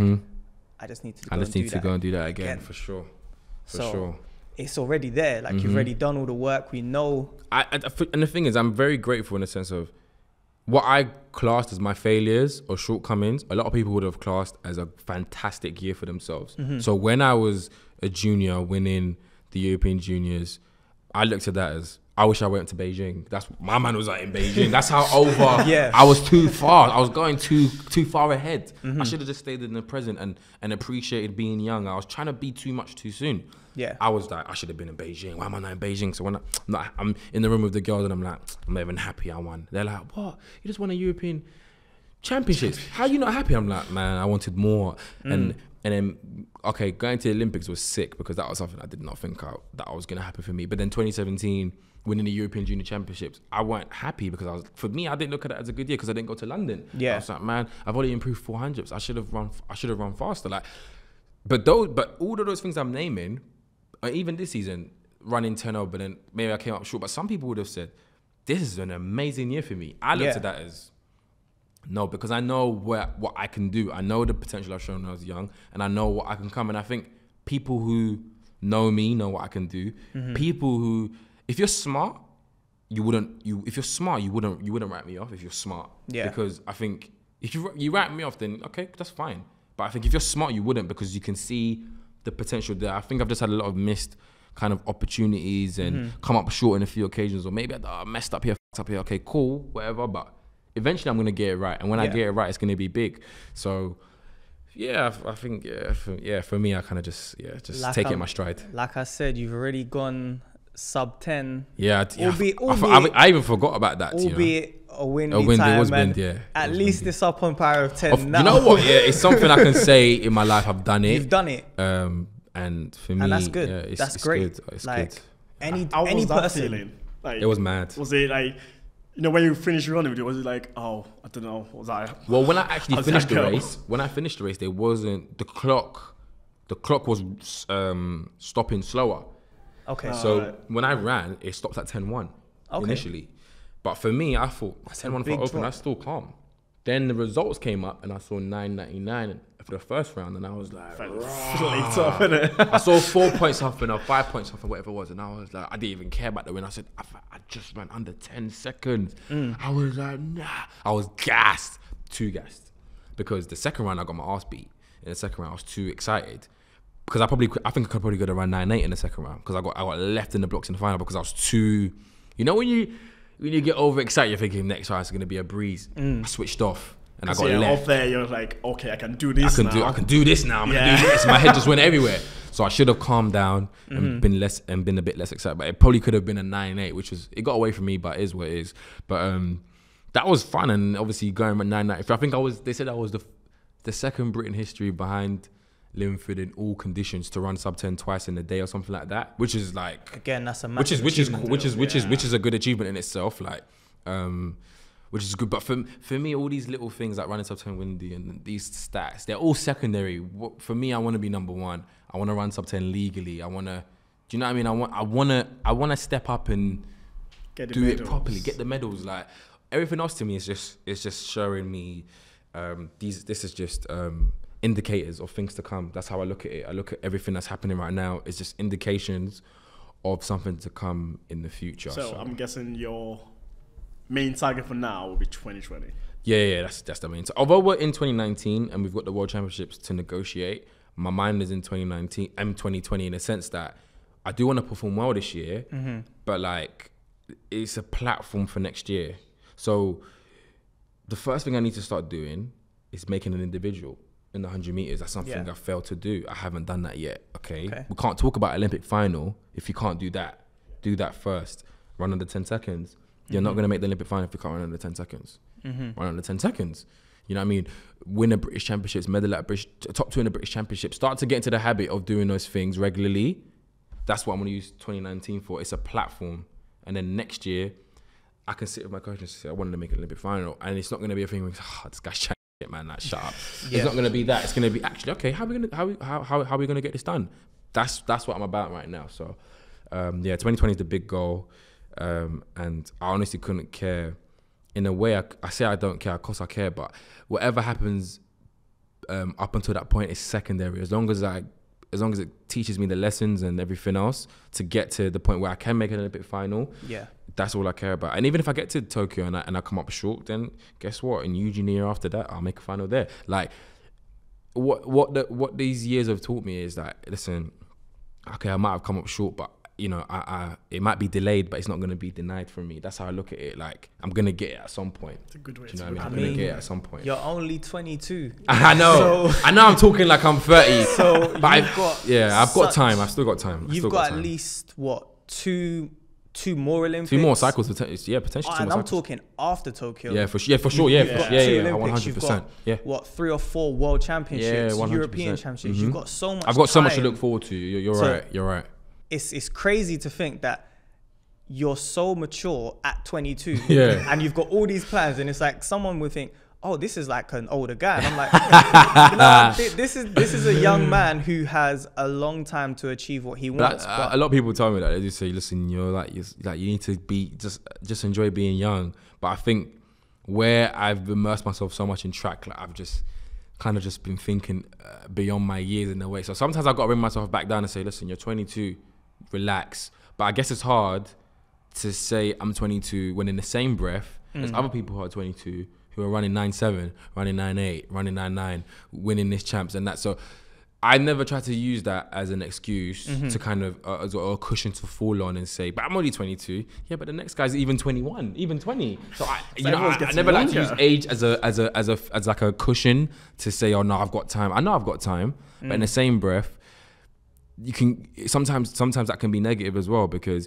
when you keep saying I've got time, then the moment never comes. You create the moment. It gets a bit further away. It gets a bit further away. Like the moment is not. There's no such thing as the moment. You create it. It doesn't just happen. So in saying I'm young, you're waiting for the moment when you're older. Yeah. For all you know, that moment could be now. And I've seen a lot of people just grasp the moment there and then, and they've catapulted themselves into stardom and into a world-class field. And I look at it and I say, you know what? There's no point waiting. The time is now. If you're ready now, do it now. Yeah. Because you don't know where you could be next year. Can't be afraid to pull the trigger. You can't be afraid. And the best sprinters You watch them in a race, they know when to pull the trigger. You see them. If it's either at the start, it's at the end, it's in the middle. They know when to pull the trigger and they don't hesitate with it.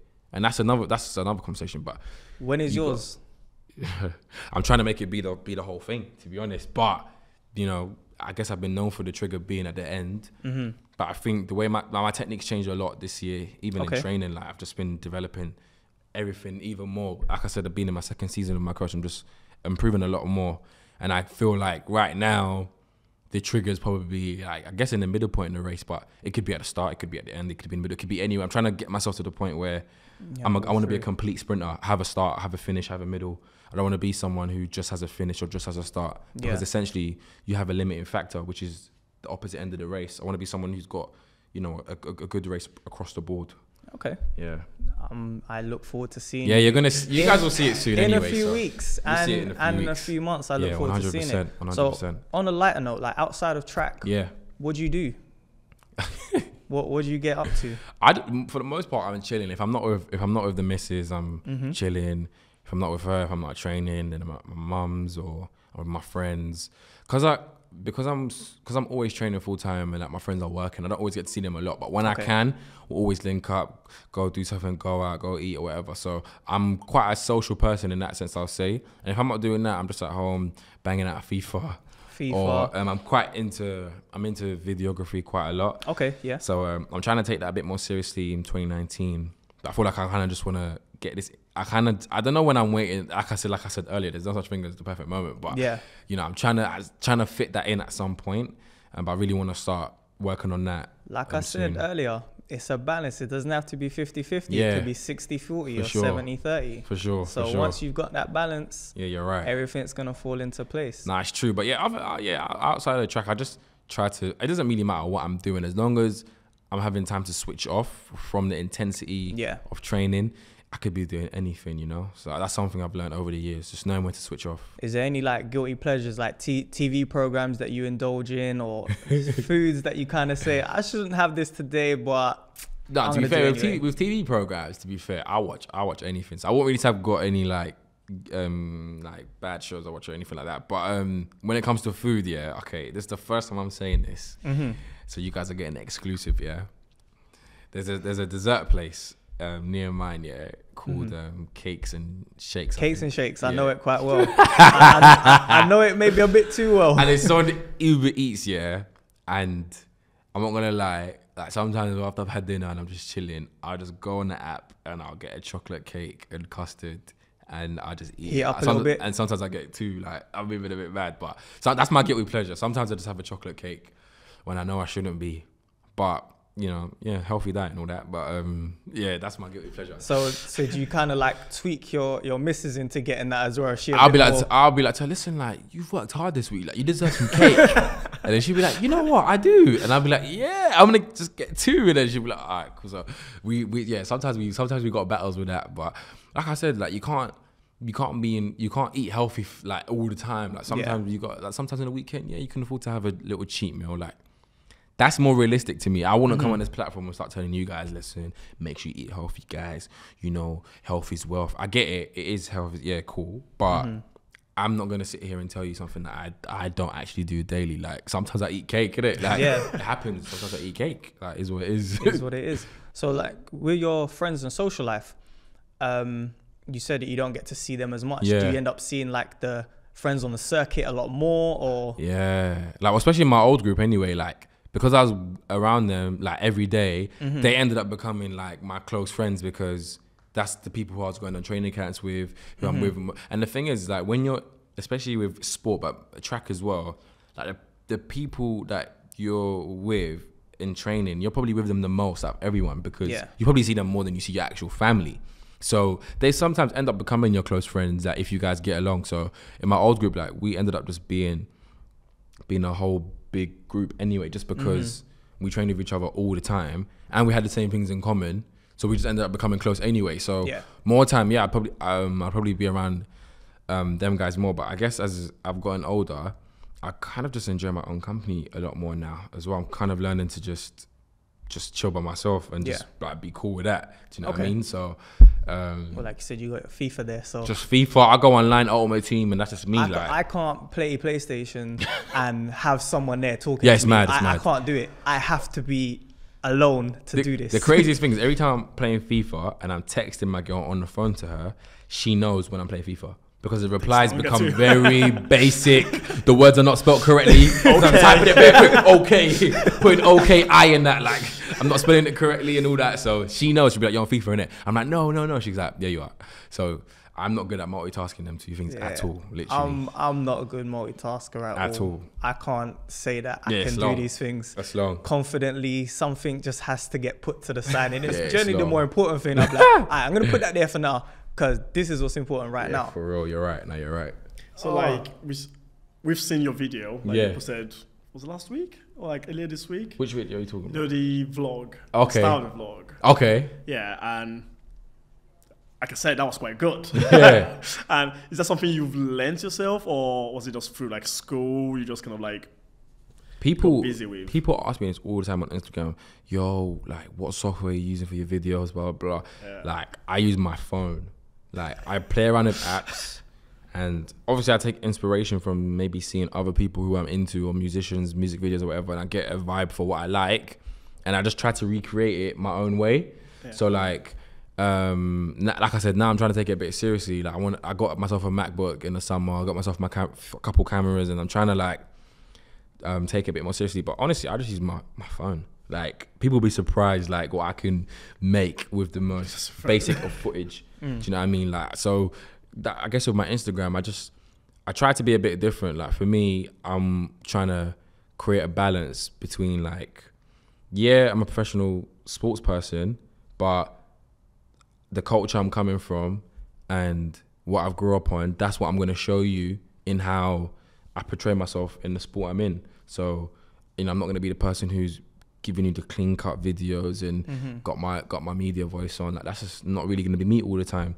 Like, and on my Instagram, that's my platform, I guess, to show me. Yeah. Do you know what I mean? Like, I feel like these days people will get to know your social media before they even see you in person anyway. Yeah. So every chance I get, I try to plug myself the way I'd want to be represented, and that's it. So what's your friendship like with the rest of the guys you compete with for a place in the championships? And it's all right. I think, like we keep saying, everything is about balance, and I think that's something that I've had to figure out as time's gone on. How do you have a balance between being friends with people but understanding when it's time to go, you're gonna chop a man up when it's time to race? That's the difference that I don't think I really had, because I'm so cool with everyone and friendly. When it came to race day, I'm still being friendly with everyone, but they're in the mode of, they're in killer mode. Yeah. And I'm still there like, yo, what's going on, bro? And they're like, I'm gonna chop off your neck. And they're like, I'm gonna chop off your neck today. And I'm just there chilling, like happy-go-lucky and coming up short. So I guess as time's gone on, I'm trying to get a balance between, you know, being cool with people, but understanding when it's race day, I don't know you. And I want to be better than you today. Do you know what I mean? Yeah. But for me, like I said, I think that way when it comes to race day, but on a regular basis, I'm cool. Like, I'm not, although, yeah, I guess the elephant in the room is, yeah, we do have to compete against each other. Yeah, someone's going to miss out. We get it. But I don't, personally for me, I know other athletes do that, and some people are tasteful, some people are distasteful in how they do it. But for me, I know how to separate the two. If I see you at the track, if I see you out in the event, I'm going to show you love, and treat you how I want you to treat me. But when it comes to race day, you know, for sure, it's go time. And I guess that's something I've tried to learn over time. Okay, that sounds good. So, on a bit more serious note now, what do you think the sport could do differently to push themselves? And what do you think that the IAAF does well for the sport? Because that's basically the be-all and end-all of athletics. That's the main thing. For me, I think I would say, like, the best way to say it is if I talk about other sports as well, because I don't want to bash athletics and say we don't do anything, because there are good points to it, and this is what I love. Look at basketball, look at American football, look at tennis, look at boxing, look at UFC, list goes on. Look at how those sports are marketed, and ask yourself what athletics doesn't have that those sports have. We've got different events, we've got different personalities, different body shapes, different ethnicities, so many things that you could delve into to push and promote an event to draw public attention. In boxing, you've only got 2 people fighting. In the grand scheme of things, how entertaining is that as opposed to like a 3-hour event of so much going on, intense competition, blah, blah, blah. But that gets pushed well because of how they market it. And I think the thing is like, I know people talk about, but because I talked to so many people about this. I talk to people within the BBC, within different outlets with influence and power, and the things I hear back is, it's the budget, and but people don't have the money for this, and blah blah blah. But it doesn't have to be about money, because look at the Bleacher Report. Like, okay, yeah, they might be sponsored now, but I'm sure they had to start from somewhere, and that outlet sheds light in the best way on the NBA, on boxing, all sport, on everything. Yeah, sick. Yeah. Flow Track are doing a decent job in athletics, but I feel like because it's something that's kind of predominantly American, it can only really benefit that side of the world in a way. But like, we need to use our outlets and make it more fun, make it tasteful. I know the people that come out to our events are usually middle-aged people, but what happens when those middle-aged people become elderly people? Yeah. Like, where's the point gonna come where we shift the focus on who we're trying to attract? Young people. And I feel like if we're attracting things in a cool way, the engagement in sport is gonna go up crazily. It has to, because I know when I watch some of these things on Instagram and see it on TV, sometimes I'm thinking, you know what? I want to try a thing in the UFC. I know I'm gonna get my head knocked off, but I'm thinking I want to try it because this looks fun. Look at how they promoted it. Look at the trash talk. Like, when we have press conferences, it's the press conferences with the same athletes all the time. And I'm not gonna say they don't deserve it. Of course they deserve it because they're sick. And I know if I'm in that position, well, I want to have the press conference. But spice it up a bit. Have a press conference. Okay, if you're going to have the women's 10K, which I don't know if anyone watches, like people watch it, but like sometimes it's people's toilet breaks as well. Let's be real, yeah? I mean, I only watch it depending on who's running. Or you might watch it if Mo was in it, or if someone you want to see was in it. Yeah, last 2 laps. Last 2 laps. Yeah, or last, like, yeah. But you're not going to watch it. A lot of people are going to watch it from start to finish. It's like half an hour or something like that, yeah? All right, cool. Now imagine if in a press conference before you had the world #1 or the top 2 people come into the event, you had a press conference with them both there at the same time and asking questions that were like, that would provoke an interesting response. And I spoke to some of the guys at British Athletics like a couple times about this as well. If we've got trials coming up, if everyone's okay with it, bring everyone to have a press conference and ask them questions that I guess would force the other man to say something that would now say, I can't wait to see this race. That would be amazing, because we don't do that. For one, if you've got everyone around the table and then you turn and say, all right, who's the best here? So who's the best here? Or, well, your head to head with this person stands at 5-1. Exactly. Like, but that's what we need. We need that to make it more exciting for the public. And 9 times out of 10, we don't even actually get to see. You don't get to see the post-race stuff. We don't get to see none of that. Unless the person won. You don't get to hear from the other 7 who might have something interesting to say. Nice. Oh, you didn't quite make it. Move to the side. And all we get, and this is the thing I always say all the time, all we get is a compilation of maybe like 30 seconds of your face being on the TV screen. Yeah. In that 30 seconds, you're now trying to work on your outreach to your fans, get new engagement, all these other things, build your social media platform, build your brand with 30 seconds on a screen. And in that 30 seconds, you're not the main shot. Your head is there, or your ear, or your elbow. How's a man gonna see that and then say, yeah, I'm a fan of this guy's elbow? Not gonna work like that. So we need to have, and this is the thing I say with the Bleacher Report and the other, there's another account that I've seen, or the Football Council 433 or whatever, all the other accounts, like, they cover people before they blow as well. Like, they will cover the upcoming 14, 15, 16-year-old, 17-year-old. So when they make it to the NBA and they're like the high school. But that's why we know about everyone. We know about everyone because you've seen them when they were 17. You've seen their highlight reels. And that's why I was saying before, like, I'm such a big fan of the Athletics Productionz because they will cover the montages on people. So it's documented. If someone wants to do their research on you, They will see your race and they know what you're about. And I think in athletics, we don't have that. All it is, yeah, tickets on sale now. Yeah, or come and watch so-and-so run. Yeah, that's it. And it's literally and we're not selling out. You go to trials and you look at the stadium, it's bloody empty. And you trained for 40+ weeks, working your ass off, blood, sweat and tears. You're going to a stadium and it's not even full. And I'm not saying that I'm sure your motivation shouldn't just be the crowd. It's not my motivation.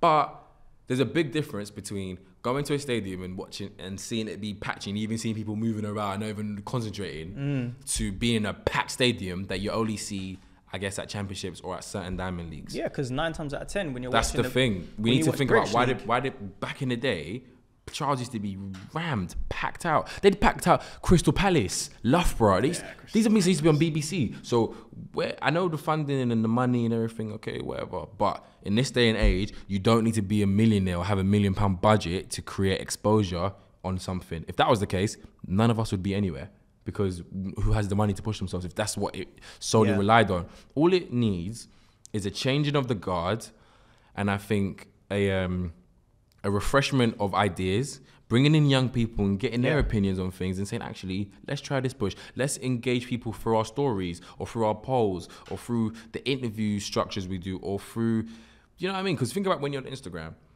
If I'm someone who is pushing something out, I'm going to think, I need to make something that I wouldn't want to scroll past, essentially, because our attention span when we're looking at something on Instagram or on Twitter is so small. Yeah. If it doesn't grab you in the first 3 seconds, you're gonna switch. You're gonna switch off. Scroll. Now imagine when I watch these things, these boxing things. You got Dillian versus Shaw recently, all these boxing things.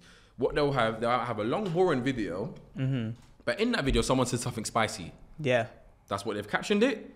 I'm gonna tear his head off. Or what did Chisora say? I'm gonna make him feel like laxatives. He said something like something stupid, he's gonna poop himself or something crazy, right? But that's what they stuck to. And I watched it because I wanted to realize what the hell made Derek Chisora say this. That's why I watched it. The gloves are off. We don't have an equivalent of the gloves are off. We don't have an equivalent of first take. Why? But we're meant to be an elite sport. When the world stops, every 4 years, the whole world stops for the 100 meters final. The world will stop again in 2 years' time in Tokyo. It will stop. But why are we only waiting to that year to push track? What happens in the years before? Imagine if you pushed it in the years before, then that year would be even bigger. Yeah. And that's where we're gonna have more sponsors, more engagement. But instead, all we wanna shed light on are the negative people in the sport who are doping, and then that's it. But what about all the positive things that's going on in the sport? No one wants to talk about that. And I just feel like there's doping going on in every sport. Look at John Jones. John Jones has failed more times than I don't even know, like, I can't even know what he's felt so many times, and no one ain't really saying that much, and he's still allowed to become a heavyweight champion and all this stuff. It's interesting that you say that, because that's always a big thing it's a big thing with athletics, but it's one thing with British athletics that really grinds my gears. It's like they have to do everything in their power to make sure you know that this person has done X, Y, Z. Crazy. And it's and the thing is, I'm not sitting here advocating for it at all. I'm not saying don't shed light on it, man. It's a calm thing. No, I'm not saying that. Yeah, what I am saying is, it doesn't need to be the headlines, because doping happens in every walk of life. It happens in every sport. But there's a reason why Tyson Fury, for instance, is winning Sportsman of the Year, Moment of the Year, and getting all these accolades. But he's a drug cheat. No one is making no noise. And I'm not saying we should allow drug cheats to come back and don't shed light on what's happened to them. What I am saying is, don't make it the focus. Shed light, don't make it the focus. Don't make it the focus on the positive things that's happened in the sport. There's so many good things that have happened in 2018. Yet when you think about track, most things you're gonna think about is Russia, doping, being banned, so and so did this, Gatlin, blah blah blah. Why are we talking about this? I think that was why 2016 was so big. Yeah. Because the focus was so much on bad guy, good guy. Bad guy, good guy. And I get that narrative, but it's only so long you can run with that. Yeah. That was probably the only time where you've had something like boxing. That was like 2015, I think. Beijing. Where you've had that, like, okay, this is gonna be good, because this is a guy who's effectively lost everything, won everything, lost everything, come back, and seems to be on the way to being a real challenger. That storyline was sick. I remember watching it that year and seeing the final and thinking, "Bro, come on!" Because the storyline was litty. I rated that, but the underlining tones behind that was doping. Yeah. Do you know what I'm saying? And I think we can make storylines that are positive that draw attention without it being about drugs. What did Gatlin achieve since he come back? He achieved so many different things, but rather than shine light on that, you're still trying to bring back all these negatives from way back in 2003. And you don't have to forgive him. You do not have to forgive him, because I'm sure there's a lot of people whose opportunities he took through doping, and I'm never ever in a million years gonna sit here and say, people dope, it happens, whatever. No, I'm not saying that, but I feel like if we want people are getting upset because the engagement in athletics is going down, the money in the sport is going down, the attractiveness of the sport isn't what it used to be. Okay, cool. What do we do about it? And the thing is, with our sport, we don't have the kind of unison within the athletes to band together and say, actually, maybe we're getting underpaid, or maybe we're not getting opportunities that we should get, or maybe, no, we deserve more time on TV. We deserve this. We're not doing that, because the person at the top of the tree doesn't give about the person who's below it. And maybe if I was the person at the top of the tree, maybe I wouldn't care, because I'm getting looked after, and that's calm. So I get it. And as an individual sport, we've got to be for ourselves.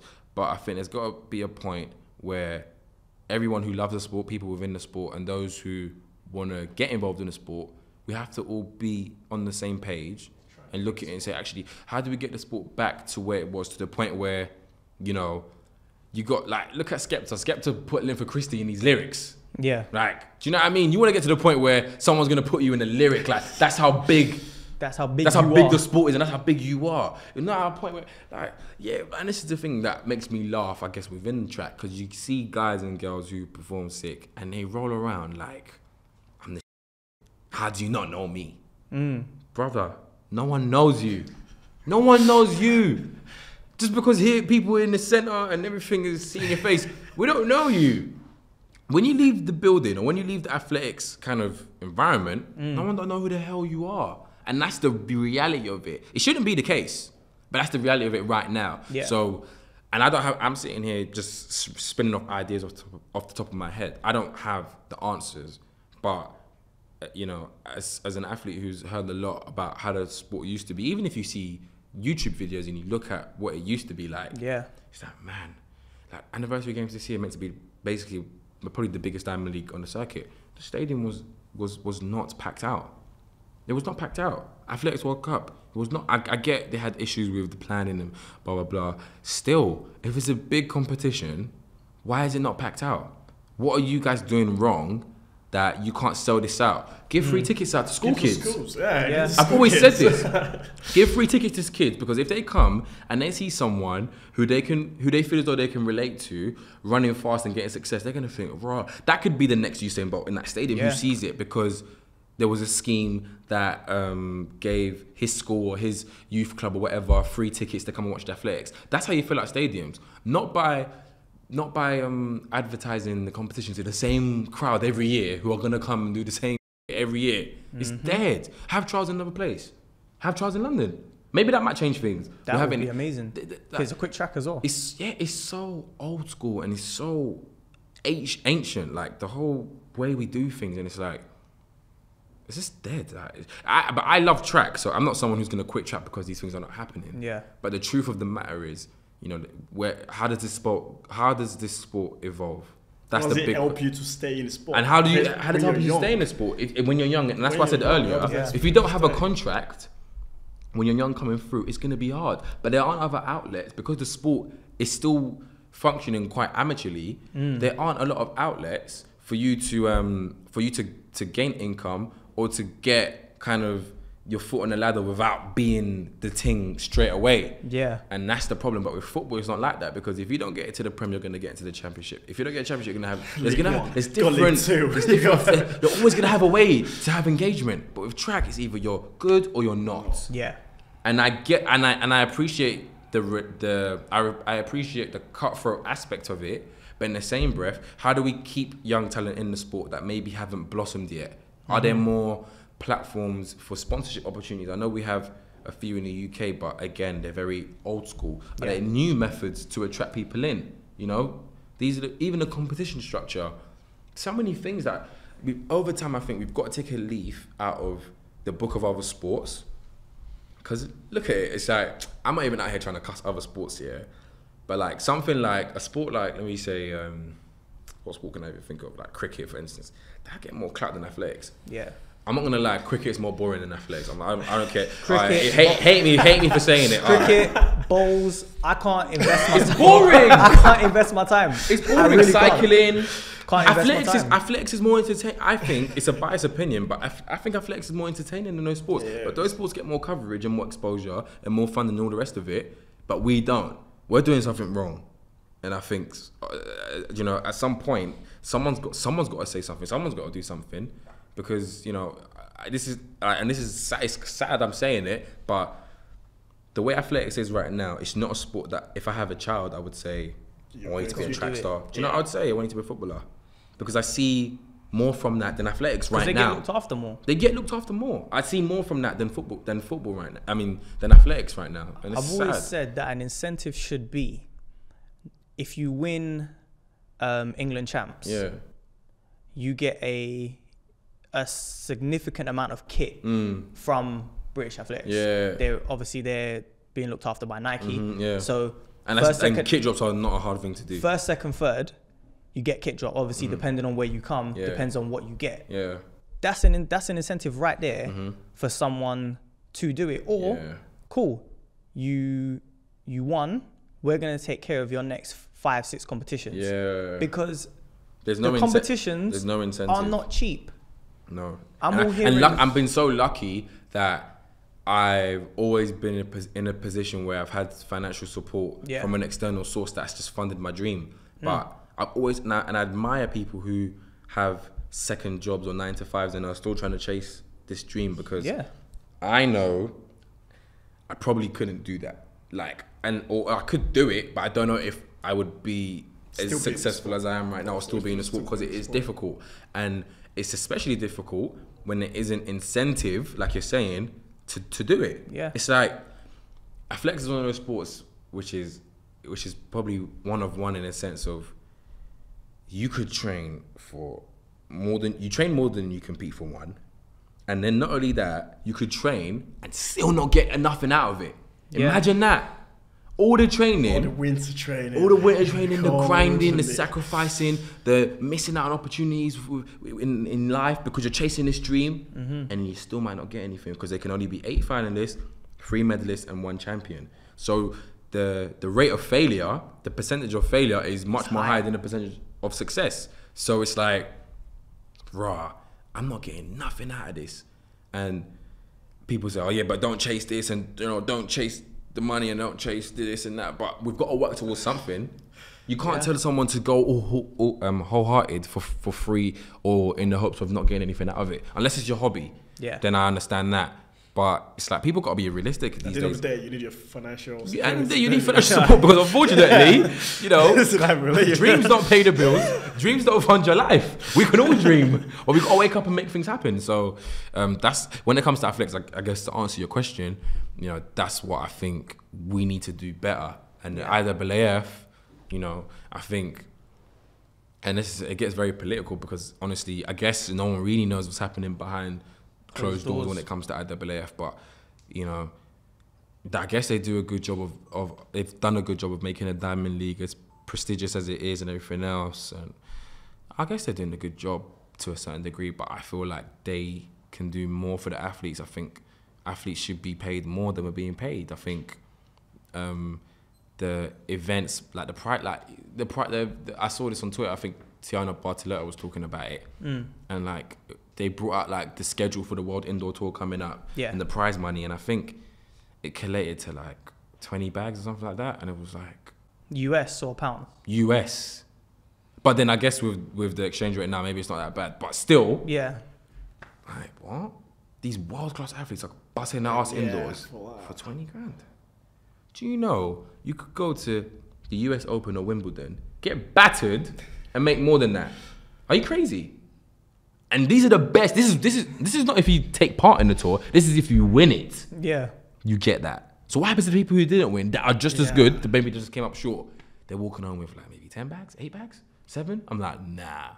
That's why I think IAAF could do better. Like, I know the money's somewhere. Yeah.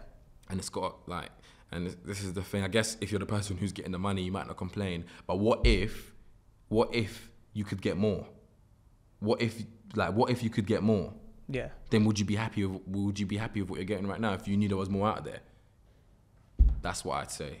But these are the powers that are way above me, and my job is just to compete. But, and you know, I sound like someone who's political and stuff, but I don't want no business in that, to be honest. I don't want to get involved in that. But you know, these are the questions I think as athletes we've got to be aware. We boss our arse off, but at the end of the day, what are you bossing your arse off for? There's got to be an end goal in this. Do you know what I mean? And I just think, you know, with the work we put in, with the amount of diligence you've got to have, sacrificed, everything, I think we deserve more than what some of us get paid off. So obviously in America you hear about these crazy deals, people get millions and stuff, but it's not it's not really like that in Europe. Like, I don't know a lot of millionaire athletes like in the European scene, British scene. I don't know about millionaire athletes, and I know they might not have performed well to deserve that yet. Like, I understand that, but even when they do, like some of the deals you hear people signing for, it's like, but you done really well. Why are you signing for that? And I think that's just where it's at right now. But because if you have friends in like footballers, like your friends that play semi-pro, getting way more, and they're sitting on the bench. Yeah, you're thinking, well, you know, that's the equivalent of being a relay runner in a way and not running and getting paid. That don't happen for us. But even with the whole contract stuff, it's like, again, the athletes are in control because, and this is the thing, when I was younger and we were getting deals, people were still getting signed for like decent amounts of money. But like, where it gets for people is that if a junior now comes out and the best junior signs for peanuts, everyone else, because the brand is going to say, well, the best of your bunch got this much. Yeah. Why the hell am I going to give you that? And we shoot ourselves in the foot. So stand for more. That's like when I said, when I was a youth, your worth. I didn't get offered a lot from Nike, but my dad said to me, well, man, this still ain't good. Hold out, trust in your ability, you'll run better next year. I ran better, and the deal like tripled or quadrupled even. So that's the thing. It's like, and the thing is that it's such a touchy subject because I can't tell you what you should sign for, what you should accept, because I don't know your financial situation. You might need to provide for your family and whatnot, and you need that money now. Can't tell you wait a year for something that might not happen. I get it. But if you have patience, if you have some sort of belief that you can do it, hold out, get what you deserve, because it helps everyone in the long run. Because when the guys who came before me were signing for loads, that helped my situation because I knew that, I could walk in and say, well, actually, I want this. Because I know you gave my man that. Yeah. So you got to give me at least this. Do you get what I'm saying? Yeah. But then now, if they're signing for peanuts, then he's and the brands are walking away with a bargain. You're getting special specimens for cheap. Like, that's like, bro, I don't even know what that's like. That's like, getting fake Yeezys, bro. And someone saying, your Yeezys are lit. They're real fake Yeezys. It's like that. We're not fake Yeezys, we're the real. So pay us like we are. That's what I say. So athletes got to take responsibility in that sense as well. Know your worth and surround yourself in a team that's going to help you, you know, get what you can from the sport. Essentially, I guess. Okay, cool. So last two questions. Yeah. What advice do you have for young athletes and the not so young athletes that are still pushing to try to do something with the sport? All right, cool. Yeah, perfect. And like I said, disclaimer. You know, I'm not perfect. I'm not the guy that have all the answers. I'm still trying to figure it out myself. But just from, I guess a lot of it is common sense, experience. Yeah. I would say it with that lens. For young athletes, I'll say it's really simple. Don't watch what a next man is doing. Like, focus on your journey because every journey is different. If someone's somewhere today, doesn't mean they're going to be there tomorrow. You could be there tomorrow. Hold the faith, hold the vision, and keep pushing.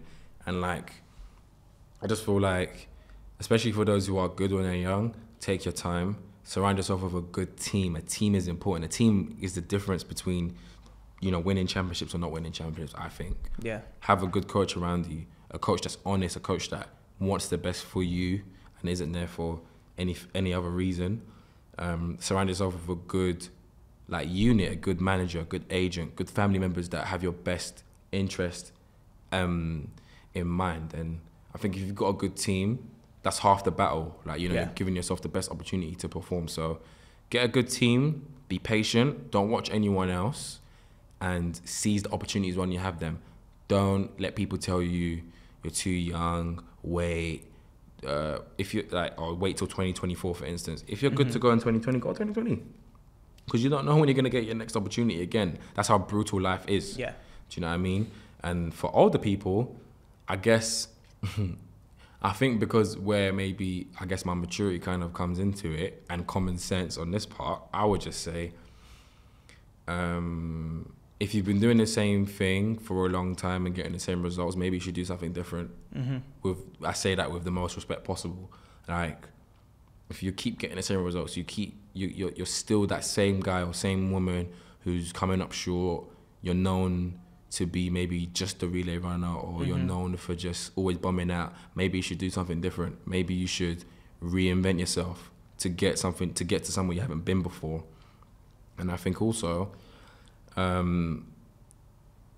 feel like people shouldn't get so sucked into this whole, I'm going to be my peak in my mid-20s, because people develop at different rates.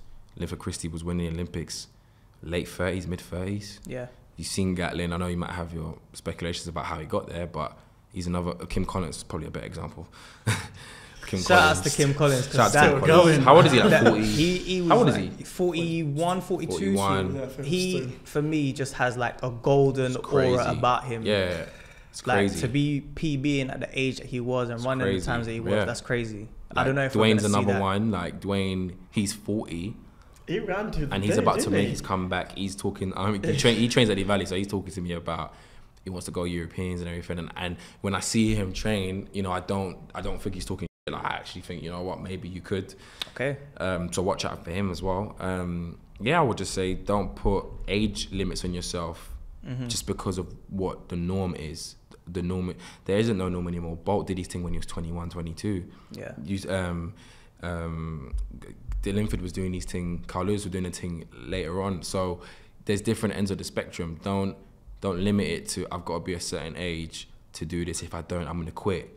And there's so many people who were only a season away from it, or a race away, or a few weeks away, and they gave up. Yeah. You know what I mean? Like, there's that picture on Instagram I always see with someone like underground digging. Yeah. And then gold is like over here, and they dug up until here, and then they walked away. Yeah. Keep digging. That's what I would say to people who have been in the sport for a long time. Maybe necessarily they haven't achieved their potential yet. Evaluate yourself honestly. Am I where I really need to be? Am I doing everything that I need to do to warrant the results I want? If you are, keep doing it. It will pay off eventually. If you aren't, rebrand yourself, reinvent yourself, rekindle yourself. Too many people are stuck in their ways and blame everything else. My coach was doing this. It was windy. That stadium, that track, my spikes, my brand, my mum. Stop blaming people. Yeah. Stop blaming people. Take responsibility. Because at the end of the day, you're the one who goes on the track and performs. Because if you perform well, you would take all the adulation, wouldn't you? Yeah. So now when it goes badly, don't start blaming other people. Be consistent with it. Either blame everyone forever, even when you run fast, is it your fault I ran fast? Do that. Rather than blaming people when it goes badly and then, you know, trying to like, take it on. So that's the thing I've learned as well. Like, just don't blame people. Always blame yourself. Unless someone's really done you dirty, then cool, okay, you got to pass the bucket a bit. But for the most part, take responsibility. And that way you're going to grow. And I don't think anyone's too young or too young to keep growing. Like, you could be 40. You never stop growing until you die. You never stop growing. Do you know what I mean? So that's what I say to older athletes. I'm sure whoever watches it and sees that I'm young might not think, because I'm sure if I heard a younger talking, I might not listen to it. But no, I have to listen to it. But I think from what I've seen as common sense, and I might have even looked at your career and thought, why does this person keep on getting bad at this competition every time? He needs to do something else, or she needs to do something else. Sometimes there's a bit of logic in that, you know, because they might not be wrong. I mean, there's so many athletes, and this is no disrespect to any of them, because at the time they were doing their thing. There's so many track and field athletes that have gone and found new life in bobsleigh. Yeah, for real. There's so many of them that have gone and found. There's quite a lot. And there's a lot. And have they not lost their funding recently or something like that? I think so, yeah. So I know it might not be as attractive now, but even still, the fact of realizing when it's time to start a new venture, understand when to leave. because some people don't understand when to stop, and there's such a fine line between knowing when to stop and still believing. I get it, and I'm not trying to be a pessimist and say give up, man. Like, I'm not gonna be like that guy, but sometimes you gotta know when it's time to just leave it and go on to another chapter, because that chapter could be maybe what your calling really is. It might not be track, it might be something else. And that's what I'd say, really. So yeah, that's what I'd say. All right, well, thank you so much for this very insightful podcast. Yeah. I really can't wait to listen back to this myself. Yeah, same. Because we touched on quite a lot of things. Could you please do me a favor and plug your socials so that anyone who isn't following you, they can go and do that? Well, my Instagram is really simple now. I got them to change it recently. So it's just OJIE, that's it. Very simple. So if you can't follow that, then you're just a snake. You're just a snake. So follow that. And on my Twitter, it is OJIE_Edoburun, EDOBURUN. I'm not really on Twitter too much, so you're better off following me on Instagram. That's really where it's popping. So yeah, follow me. We'll try to tag it somewhere. Follow me on there, and then you just see everything that I'm doing. And we'll probably put his YouTube channel as well. Yeah. I'm gonna try and put some more stuff up on my channel. This season. Stuff on there. Yeah, so I've got a few trainer videos and whatnot. But yeah, just look out for me for this season and beyond. So yeah. Lastly, before we go, what is your main target for this season? Well, the first target coming up is obviously the European Indoor Championships. I'm feeling really confident about that, feeling really positive about that. For me, I know everyone's kind of like, oh, why are you doing indoors? It's so long here, blah, blah, blah. And I get that, but I feel like if you're someone who maybe like a Dina or maybe like let's say Felix, or someone who's a champion at something, or you've done really well, I understand the reasoning for wanting to push out your season of starting your season a bit further, because really and truly you've displayed countless times the ability to make a team to perform at that level. So take your time. But if you're someone who hasn't done anything, which is the case for a lot of us, I don't get the whole holding back. Like, what are you holding back for? You haven't done anything yet. So I think you need to get out there and race. So for me, but with that being said, do what you want. Do you know what I mean? But for me, like, I need to build up a report of senior individual performances before I get to the big stage. So a European Championships indoors, one, it's an opportunity for me to work on the first half of my race and kind of working on becoming a more complete sprinter. But it's an opportunity to be in a championships, learn the lessons and the knocks and everything, good or bad, that come with it, and use that to grow in confidence and help me be better prepared for the outdoor competition. So yeah, Europeans is the first one. Obviously, I want to make the team for the 100 meters in Doha, and that'll be my target. I haven't even thought that far when it comes to Doha, but I just know I want to compete to the best of my ability, and whatever that translates into, I'm sure it will be representative of what I've done in 2019. So I just want to run faster, get under 10 seconds, and just keep this train moving towards Tokyo and beyond, to be honest. Cool. Well, good luck. I'm very best to you for that, because we hope to see you in Tokyo. Yes. That's the aim. That is the aim. Thank you so much for being our first ever guest. We look forward to having you again at some point in the very near future. I'm DJ Armani alongside my co-host Victor. And we will be seeing you guys shortly. Athletics Productions. Follow it. Shaku, shaku, décalez-moi, shaku, shaku, shaku, décalez-moi, shaku, shaku.